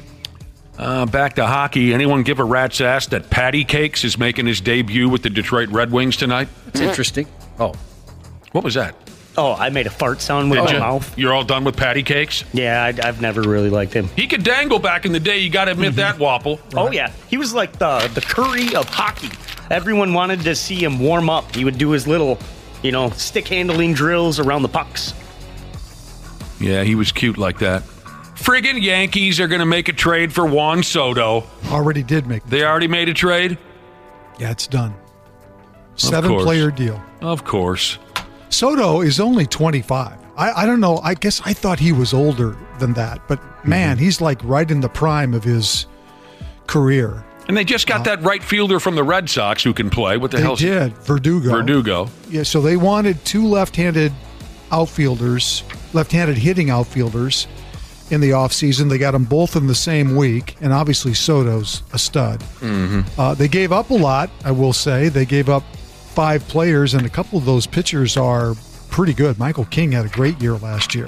Mikey King. But, yeah, I mean, we're seeing some teams make a lot of moves. We will not see the Twins involved in anything like this. They will be looking for scraps by the time the end of the baseball winter meetings are done. Christ almighty, they're going to bring back Dick Mountain, aren't they? If they could. He's 49 years old. Old Dick Mountain's going to be slinging curveballs from the bump at Target Field again. I'd be happy to see Dick Mountain. Bring back Jake Cave, too. They are trying to decide whether Ashley's boyfriend, Varland, will be either a starter or a reliever. They may need him to be in the rotation because they lost a couple of guys already. So, you guys get a look at Brock Lesnar's daughter? Dude, it looks like Brock with a wig. That is insane. Uncanny. You can tell who her dad is, that's for sure. I didn't know he had a grown child. I didn't either. Brock Lesnar's daughter just set the shot put record at Colorado State. She threw one of those shot put thingies, 18.5 meters. Whoa. There's a picture of her online, and by damn, does she look like her daddy. Boy, she does. So then did Sable have a kid with him? I don't know. I wonder if that's Sable's kid. I don't know. Well, she's very blonde. Not that you couldn't just get that from Brock, but if you mix his blonde with Sable's blonde.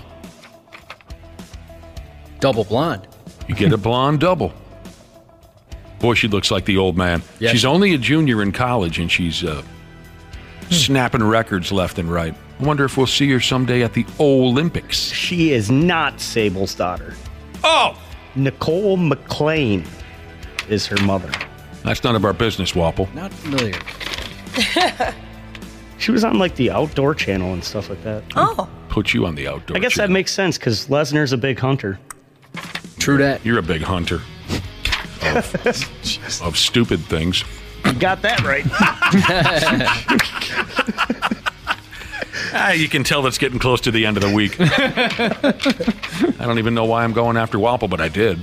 That was sweet. And speaking of female athletes, there's a new bar coming to town. Oh, where are they putting this sumbitch? Over on Franklin Avenue, where the old Tracy's Saloon and Eatery used to be. That place had some great wings. They mentioned the Wingy in here. A new bar is going to be popping up in March where the old Tracy's Saloon and Eatery used to be, and they're calling it, this is a great name, they're calling it A Bar of Their Own.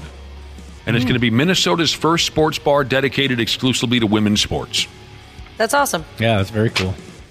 They had a big crowd finding. What's that gimmick? Crowdfunding. They had a big crowdfunding campaign. They raised a bunch of money. Yeah, they raised a ton of money. They got a website out there or a Twitter page or something where they say, we envision a bar of their own being an an inclusive, family-friendly location for anyone who loves or wants to love women's sports, and we know there are many others who share this vision with us. Now, speaking of great female athletes of all time, tomorrow night I'll be hanging out with Lindsay Whalen. That's cool. Oh, boy. Yeah. I'm excited. Me and Janelle and Ashley are going to the Stanchion Bar in Corcoran. They've got a big-time Right holiday. down the road from me. Yeah, why don't you swing by and just get effed up? Or show up effed up. Oh, we'll just you'll fill you full of shots. I've never been in snacks. the place. You've never been inside the Stanchion? I have Scooby not. snacks. I haven't had that in a long time. They're so good. Well, here's the deal. In the Used to old drink days, those at the Mermaid back in the day. Oh, the mermaid. Randy Shaver, here's the thing, because, that's my stomping grounds, too. Sure. 10 years ago, if you would have walked into the Stanchion, they would have just kicked your ass. Oh, probably.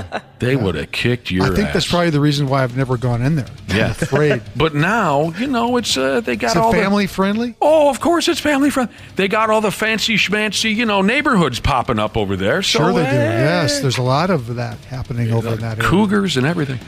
So cougar hunting. So why is Lindsay going to be there? She was asked by the Stanchion. Oh. So it's... is it a Toys for Tots drive or They're something? going to pile up some money. They pile up money at the event, and then they go out and buy toys for kids. So, yes, it's very sort of... nice. They've been doing this for years. It's a guest bartending gimmick. Oh, sure. So they asked, obviously, Lindsay Whalen, and I'm only getting this information from their website. They asked a bunch of people. The Devin Worley Band's going to be there. Frank Vasilero's going to be there. Good. Me and Stinkin' Ashley and Janelle and Lindsay. So it's a big thing. I know we've talked to her on the phone before, but I've never met Lindsay in person. Oh, and, how often do you get to serve beers and jaw jack with a Hall of Famer? That's right. An all-timer. Right. Well, good for you. That'll be fun. Yeah. Anyone got a Lindsay Whalen jersey so I can really creep her out from the get-go? I do not. I've seen them at the ball games.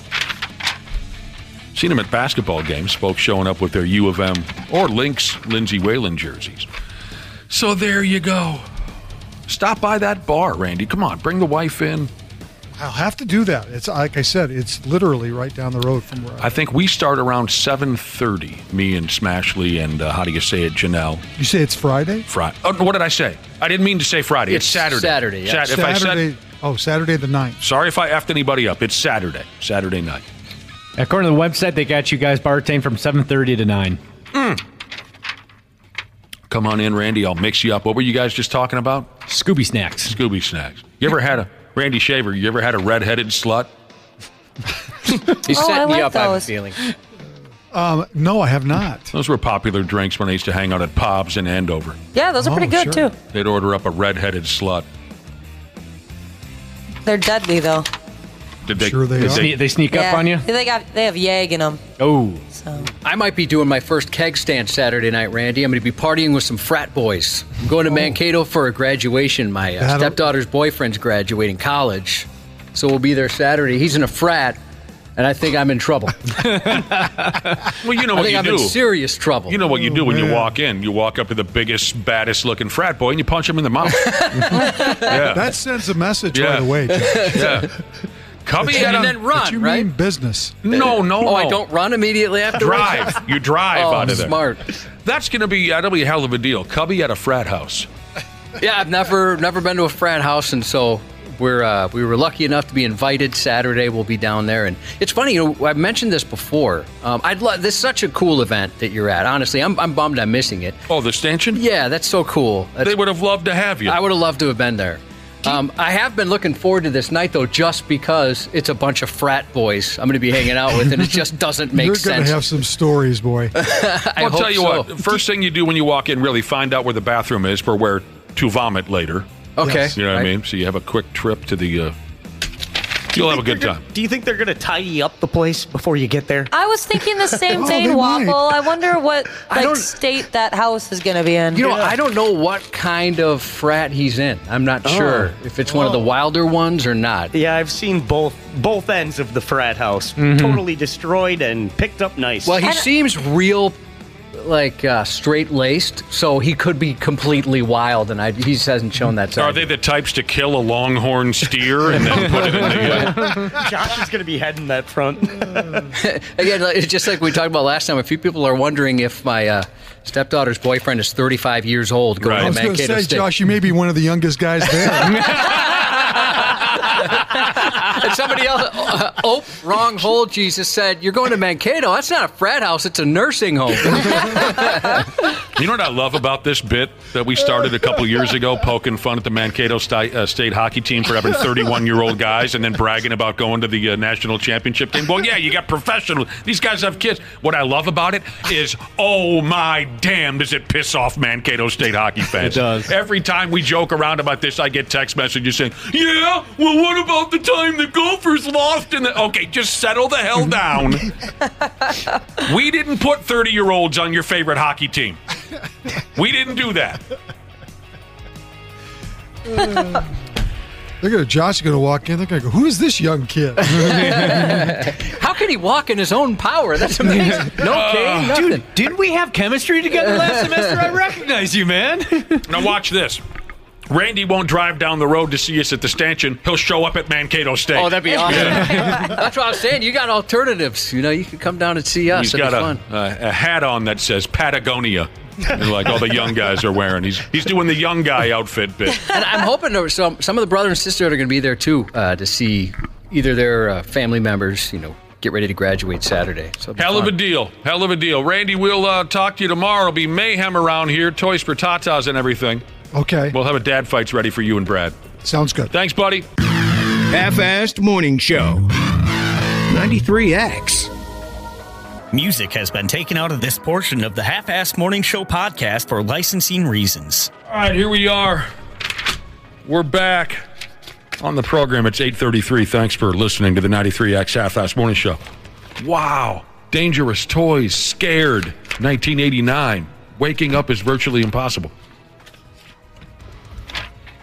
What made you want to fire up Dangerous Toys? Just because you're a badass? Well, our next topic, I thought it would.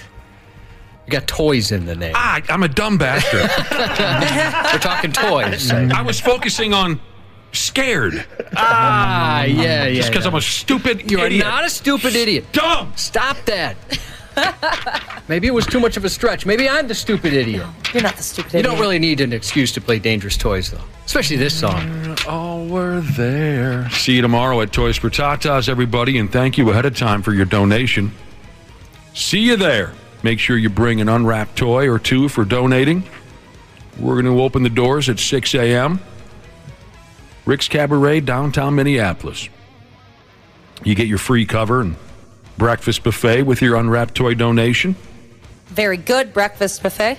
Oh, it's delicious. It is. It is awesome. I mean, you're not exaggerating. I love the faces people make when I tell them, like, no, I'm being serious. It's really good. Like, at a strip club? Yup. There's still that misconception out there. I know 20-some years ago when this first started, I thought, why? I can't eat breakfast here. It's a strip club. But it was awesome. It's incredible. Yep.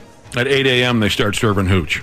Give me another great day, another great Toys for Tatas event. I just found out that one of my brothers got a table down there. So that should be exciting. What do you mean? He's already reserved a table for tomorrow's event? Yep. I didn't know you could do that. Yeah, I think you can reserve tables ahead of time, yeah. Because I had a few people that asked me if I wanted to go in with them on a table and all that. Well, what the hell? Why don't you tell us this? I'm going to be standing with my back to the bathroom, you know what I mean? With nowhere to sit.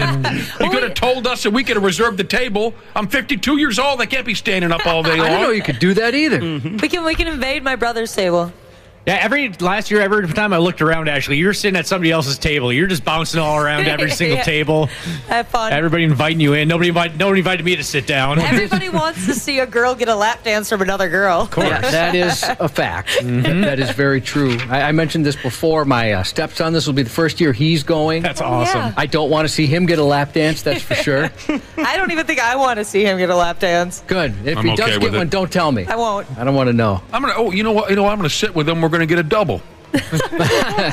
We'll get a double. Bonding. We were talking toys earlier because a good friend of mine, gal I've known since high school, I want to thank her again, Lene. Every year, Lene stops by the house and piles up bags of toys to be donated. Isn't that wonderful? She don't even go to the event. That is awesome. And she always does such a good job. She got these great toys, so thanks again to Lene. I'm going to show Josh the one that's the hardest for me to part with, and I think would be the hardest for you too, Josh, if you had it in your sweaty little hands. It'll be tough to beat that real Tonka truck. She got a real Tonka truck. She got some Mario Kart, Matchbox cars, what else? Board games and this and that. But here's the one that's going to be hardest for me to hand over when we get to Rick's tomorrow. Look at this sumbitch. No way. Dude, Gravedigger. Massive. It's a Gravedigger truck. That's sweet. And the graphics are just beautiful. You think you're looking at the real Monster Jam Gravedigger. Cool. Is that one of those deals where you pull it backwards and then it goes forwards? No. Can you tell? No, it just sets and looks good on your desk. Cool, and you can roll it over things at the house. I have a Maximum Destruction truck just like this at my house. So there you go. Thank you again to Lene. Now, are you guys? I'm rolling through the internet last night. Show prep, total misery, hate myself, wanting to quit. And I rolled through a really funny series of pictures. Are you guys familiar with the company? At first I thought it was fake, but my feeling now is that it's legit. A company called Death by Toys. Yeah, I've actually purchased from them. He makes all these funny toys. Like, have you seen those boxes you can buy? They're fake gift boxes. No. That have wild things. Like, it's inside, here's a toaster where you only toast cats or something like that. It's just ridiculous. That's neat. So when somebody opens up the gift, they see that. This was so funny. This was my first exposure to the folks from Death by Toys. They make these hilarious, somewhat, some people would call, distasteful toys. Edgy humor. This guy makes them by hand. He does? He hand makes all these things. They're great, Let me roll through some of these that I found. And at first I thought, this has got to be fake. But then, Death by Toys. They have all kinds of action figures and play sets. The first one I ran into was the Deadbeat Dad action figure. The box is empty. Nice. That'd be fun to give that to, your brother or uncle that doesn't see their kids ever. It says right on the box, Dad not included. He'll be back any day. The Deadbeat Dad action figure. It also says on the box, he said he was just going out for cigarettes. That's a regular bit on the podcast Smartless, right? Sean Hayes, his dad, did essentially that. One of the hosts, and the other guys make fun of him for it. Look these up on the internet. My good friends do. Yeah. Look these up on the internet if you are brand new to this like me. You'll chuckle your ass off. I have here in front of me the Having a Fence Dispute with Your Neighbor playset. Just saying that out loud brings me great joy. And there's just a little tiny white picket fence that comes with the playset. Property lines sold separately. Does that sound miserable? Having a fence dispute with your neighbor? Oh, I bet that can get rough. Okay, how about the me wearing my giant 90s jeans action figure? It's a character that looks straight out of the little action figure, straight out of the 90s. It's got a stocking cap on. It's got a T-shirt with a long sleeve shirt on underneath. Oh, I remember that look. That was very 90s. I sure did that. I loved that look. Me I too. went with that look up and down. I got compliments on that when I would wear a T-shirt with a long sleeve shirt on. And I was thin enough then where I could get away with it. And then, of course, the action figure is wearing massive Jinko jeans. And we've told our stories here before about our massive jeans. Josh loved a big effing fat pair of jeans back in the day. I wore them once. Oh, but you looked... it felt so stupid. You look like you were going to be playing lead guitar in Korn. Yeah, it was very Korn-ish. And then I also had the giant wallet chain. It was a one-time thing. How about this action figure for you? I mean, this would make Christmas shopping so much fun. If I wish I would have known about this before yesterday. This would have been so much fun to shop for these effing things and bring them to Toys for Tatas. How about the effing a-hole at a party with a guitar action figure? I like that one. The a-hole at a party with a guitar action figure. He's got a guitar. He's got a goatee. Looks like he could sit down and play something by, Jim Croce. I love how it says on the packaging, hours of not fun. Will not shut the F up. Oh, I missed that. Yeah. And then at the bottom, it says it contains one piece of crap with guitar and zero talent. This one made me think of you, Josh. The outside effing sucks playset. The outdoors or outside effing sucks playset included in the set. Because Josh hates it outside. Yep. He's an avid what, Cubby? Endorsement. He's an avid the endorsement. most avid of endorsement. It comes with stupid sticks, basic ass leaves, and stupid fresh air. I like that the fresh air is just empty. It's stupid. Yeah. Stupid. This one actually made me think of Dana. Oh, yeah?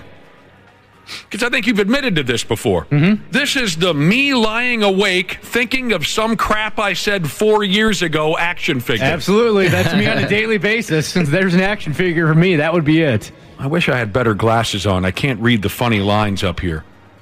I like this one, the taking a dump without my phone action figure. And it's a guy with his hands on his knees with just a terrified look on his face. Oh, no, I'm already in the middle. I forgot my phone. What do I look at? I wish I could read the smart-ass comments on the me lying awake thinking of some crap I said 4 years ago action figure, because there's smart-ass comments here, but I can't read them. But Well, it says warning contains regret. That's funny. That is funny. You can see that, huh? Yes. Good for you. Yes, I can. The action figure is lying in bed with a blanket up to their chest, and they have a very worried look on their face with their eyes wide open. And it says sleep sold separately. Oh, there's the me trying to fix something but injuring myself in the process while also making the problem worse action figure. God, we've all been there. It's a character standing there with one missing arm and a lot of blood. It's all play. The me trying to fix something but injuring myself in the process while also making the problem worse action figure. Just like the real thing. Hours of fun. Oh, I love the little catchphrase here also. Relax. I don't need to go to the hospital. The me giving up and walking into the ocean with all of my clothes on action figure. And I love that in the box, he's facing the wrong way. Yes. He's facing towards the ocean in the picture. Mm-hmm. You don't see the face like you used to. That is just brilliant. I love that. Me giving up and walking into the ocean with all of my clothes on. The final one I had here, amongst these great series of toys you can get from some folks called Death by Toys. Oh, this is a play set that everybody should own. All the skid marks in my dad's underwear play set. Oh, gross. Just like the real thing. And there's various skid marks that you can put in the back of your dad's underwear if you buy this play set. There's the good old-fashioned racing stripes. Some people call them bacon stripes. Oh, yeah, my dad calls them that. Or bacon strips. They call them racing stripes. There's a mark in the back of the drawers called Old Spotsworth. But my favorite is the firecracker design. Firecracker. Oh, yeah. It's like a splatter. Yeah. Like the old spray gun in Contra. Mm-hmm. Good for these people. I was laughing my balls off at the house. The one I bought was the My First Vasectomy Kit. Oh! I bought that for a buddy of mine that had a vasectomy. I saw that one. What does it come with again? It comes with a little tiny pair of like child scissors and 2 Band-Aids. Oh, God, that's funny. Fun for all ages, it says, and 100% effective, probably. I dig it, man. What a great idea. Just to come up with these kind of, half-offensive toys. People love to gag, gift, back and forth. What do they call that gimmick, though? The white elephant? Yeah. Yeah. That kind of a thing. Good for Death by Toys. I think that's wonderful stuff. We're about ready to wrap things up here on the program in a handful of minutes. We're at the point where we're seeing end-of-year lists up and down. Best this or that for the year 20 plus 23. Worst this or that for the year. I'd like to see that, actually. Worst movies, maybe. Worst. Wikipedia just put out a rundown of their top 25 searches in 2023. Wikipedia, very helpful. Yes. Use it often. Me too. I never donated. I feel like an a-hole. Donated? Dude, they always ask you for donations to kind of keep the train moving, and I scroll right past it every time. See, that's not my problem. Is it true that, like, I've always been told this, and I guess I've never asked, is it true that people can just, like, go on there and change anything they want? Yeah, absolutely. Okay. I was going to bring that up, actually. Wikipedia, very helpful. I usually look up stuff like, what was the name of that guitar player, or what year did that album come out? That's my Wikipedia angle. But right, you can edit it yourself, the last I heard. Maybe that's been changed, but I know that you could edit it yourself. You can change history if you want to. The reason why I know this is a pal of mine has edited Wikipedia several times in order to put himself on the list of past members of the 80s rock band Faster Pussycat. That's awesome. I don't know why he continues to do this, but he does. We had like a running joke for a while on the show, and Tyus Jones was in the news. Of course, he went to Apple Valley High School, went to Duke. He's down in the NBA. Now I went to Eastview. Now I'd always claim that he went to Eastview too. He didn't go to Apple Valley. He went to Eastview. So I'd go on the Wikipedia page and I would change his high school to Eastview High School. It would always quickly get changed back. That's a strong bit. It is crazy how quick they change that stuff back. Who's keeping an eye on that? I don't know. Good question. It's a hell of a gig. He's keeping an eye on everything on Wikipedia to make sure it's factual. All right. So Wikipedia slapped together their rundown of the top 25 searches for the year 2023. I actually only have 23 in front of me. I don't know what happened to numbers 24 and 25, but I only have 23 in front of me. I think we can live with that, right? We'll manage. That's fine. I've got the other two. Well, what are the other two? What's 25? 25 was Andrew Tate. Should I know that name? Isn't he kind of like a rich British dude, former kickboxer? There's some controversy. Hell, I'll take your word for it. There's a lot of controversy around him, and so I imagine that's why. Yeah, I don't want to get into that too much, but that's who smart. That's who he is. Never heard of the guy. What about 24? The Russian invasion of Ukraine. Oh, that's no fun. 23, Guardians in the Galaxy, Volume 3, the movie. Yeah, that one came out this year. It was one of the big hits. Did you guys? I didn't watch it. Yeah, me either. I didn't even know it came out. Did you come just uncorked at the theater? You loved every minute of it? Oh, it sounds like it. What do you mean? I think none of us have seen it. Oh, none of you saw. Number 22, Lisa Marie Presley. Did she die? No, but they made a movie about her recently, I believe. Yep. Wait a minute. So she's not dead? Lisa Marie Presley? No. Oh, it was her mother that died. Yeah. Priscilla, right? Yeah, the movie was about Priscilla, I okay. believe, and Lisa Marie. Oh wait, no, she did die. Yeah, bowel obstruction. Yes, that's right. Lisa Marie did die. Oh my God! I thought I was right about that. I guess I could Wikipedia that. Are you looking it up?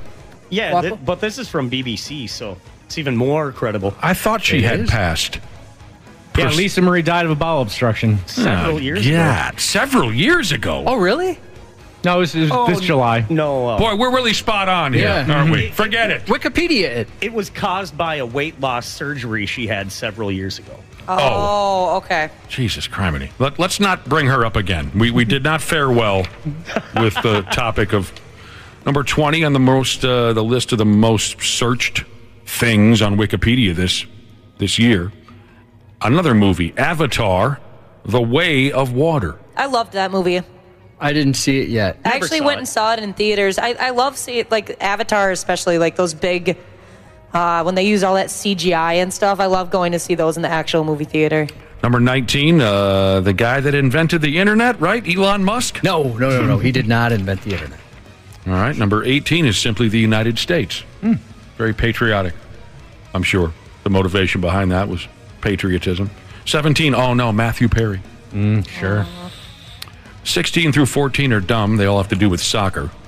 We just skip over those. 16 is the Premier League. 15 is Lionel Messi. 14 is Cristiano Ronaldo. There you go. 13, Barbie the movie. Yeah, that was huge this year. You just loved it. You loved it? All of you loved it? Yeah, I enjoyed Loved it. it. Have not seen it. I think it comes to streaming for free pretty quick here. I believe you're right. Maybe there. I'll watch that. Number 12, oh God. And next week. What are you going to do next week? Maybe I'll watch it next week. Comes to Max next Barbie week. the movie? Margot Robbie. Oof. The most rundown searches, how do I say this? The top searches of 2023 on Wikipedia, number 12, Taylor Swift. Surprised that's not higher. Yeah, me too. Or maybe just everybody knows all they need to know about her at this point. You don't really need to seek out information about Taylor Swift. That's a good point. Might be football fans looking her up. Sure. Why do they keep showing this lady? Number 11 is a HBO program called The Last of Us. I know I've heard it said out loud, but... Excellent. Oh, yeah, it's so good. Coming out with the remastered version. What happened to my list here, Josh? Mine, I should have noticed this, but I didn't. I'm skipping here from 11 to 7. Is the same thing on your list? Yeah, let me go back to the full list. I wonder why that happened. I think I would have noticed that, but I'm busy paying attention to the life and times of Lisa Marie Presley. Well, I don't even want to say number 10 because I don't know how to pronounce it. Oh. Pathaan. Pathaan. It's a movie out of India. All right, that's 10. 9? 9 is the Indian Premier League. Okay. What number are we up to now? 8? 8 is Jawan. Jawan. That is also an Indian movie.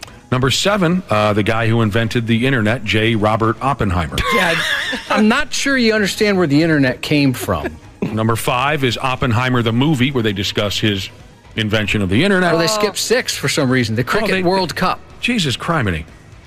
Number 1, the rest is all cricket-related stuff until you get to number 2 is just simply deaths in 2023, which we should look up. Yeah, we should study that. Everybody come back tomorrow with we should look up knowledge.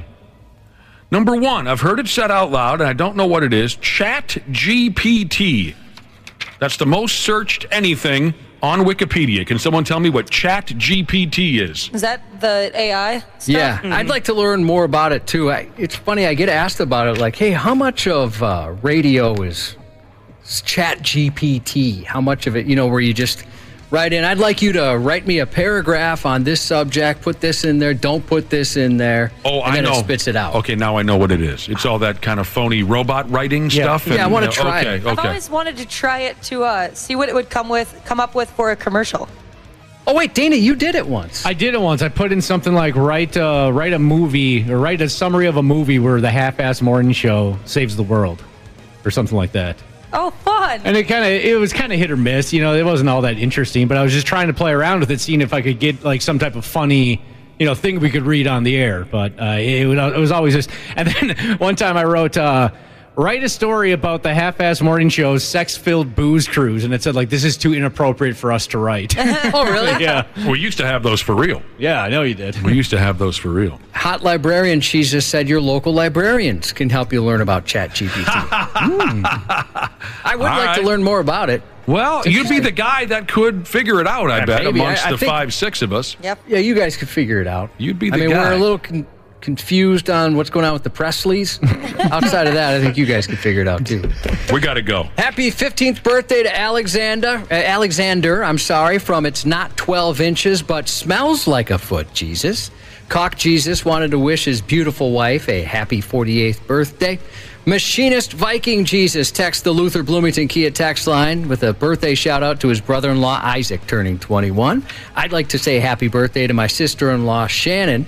And speaking of the Luther Bloomington Kia text line, text ARENA to 651-989-9393 for a shot to win tickets to see the Wild in Calgary next Thursday, furnished by the Minnesota Wild.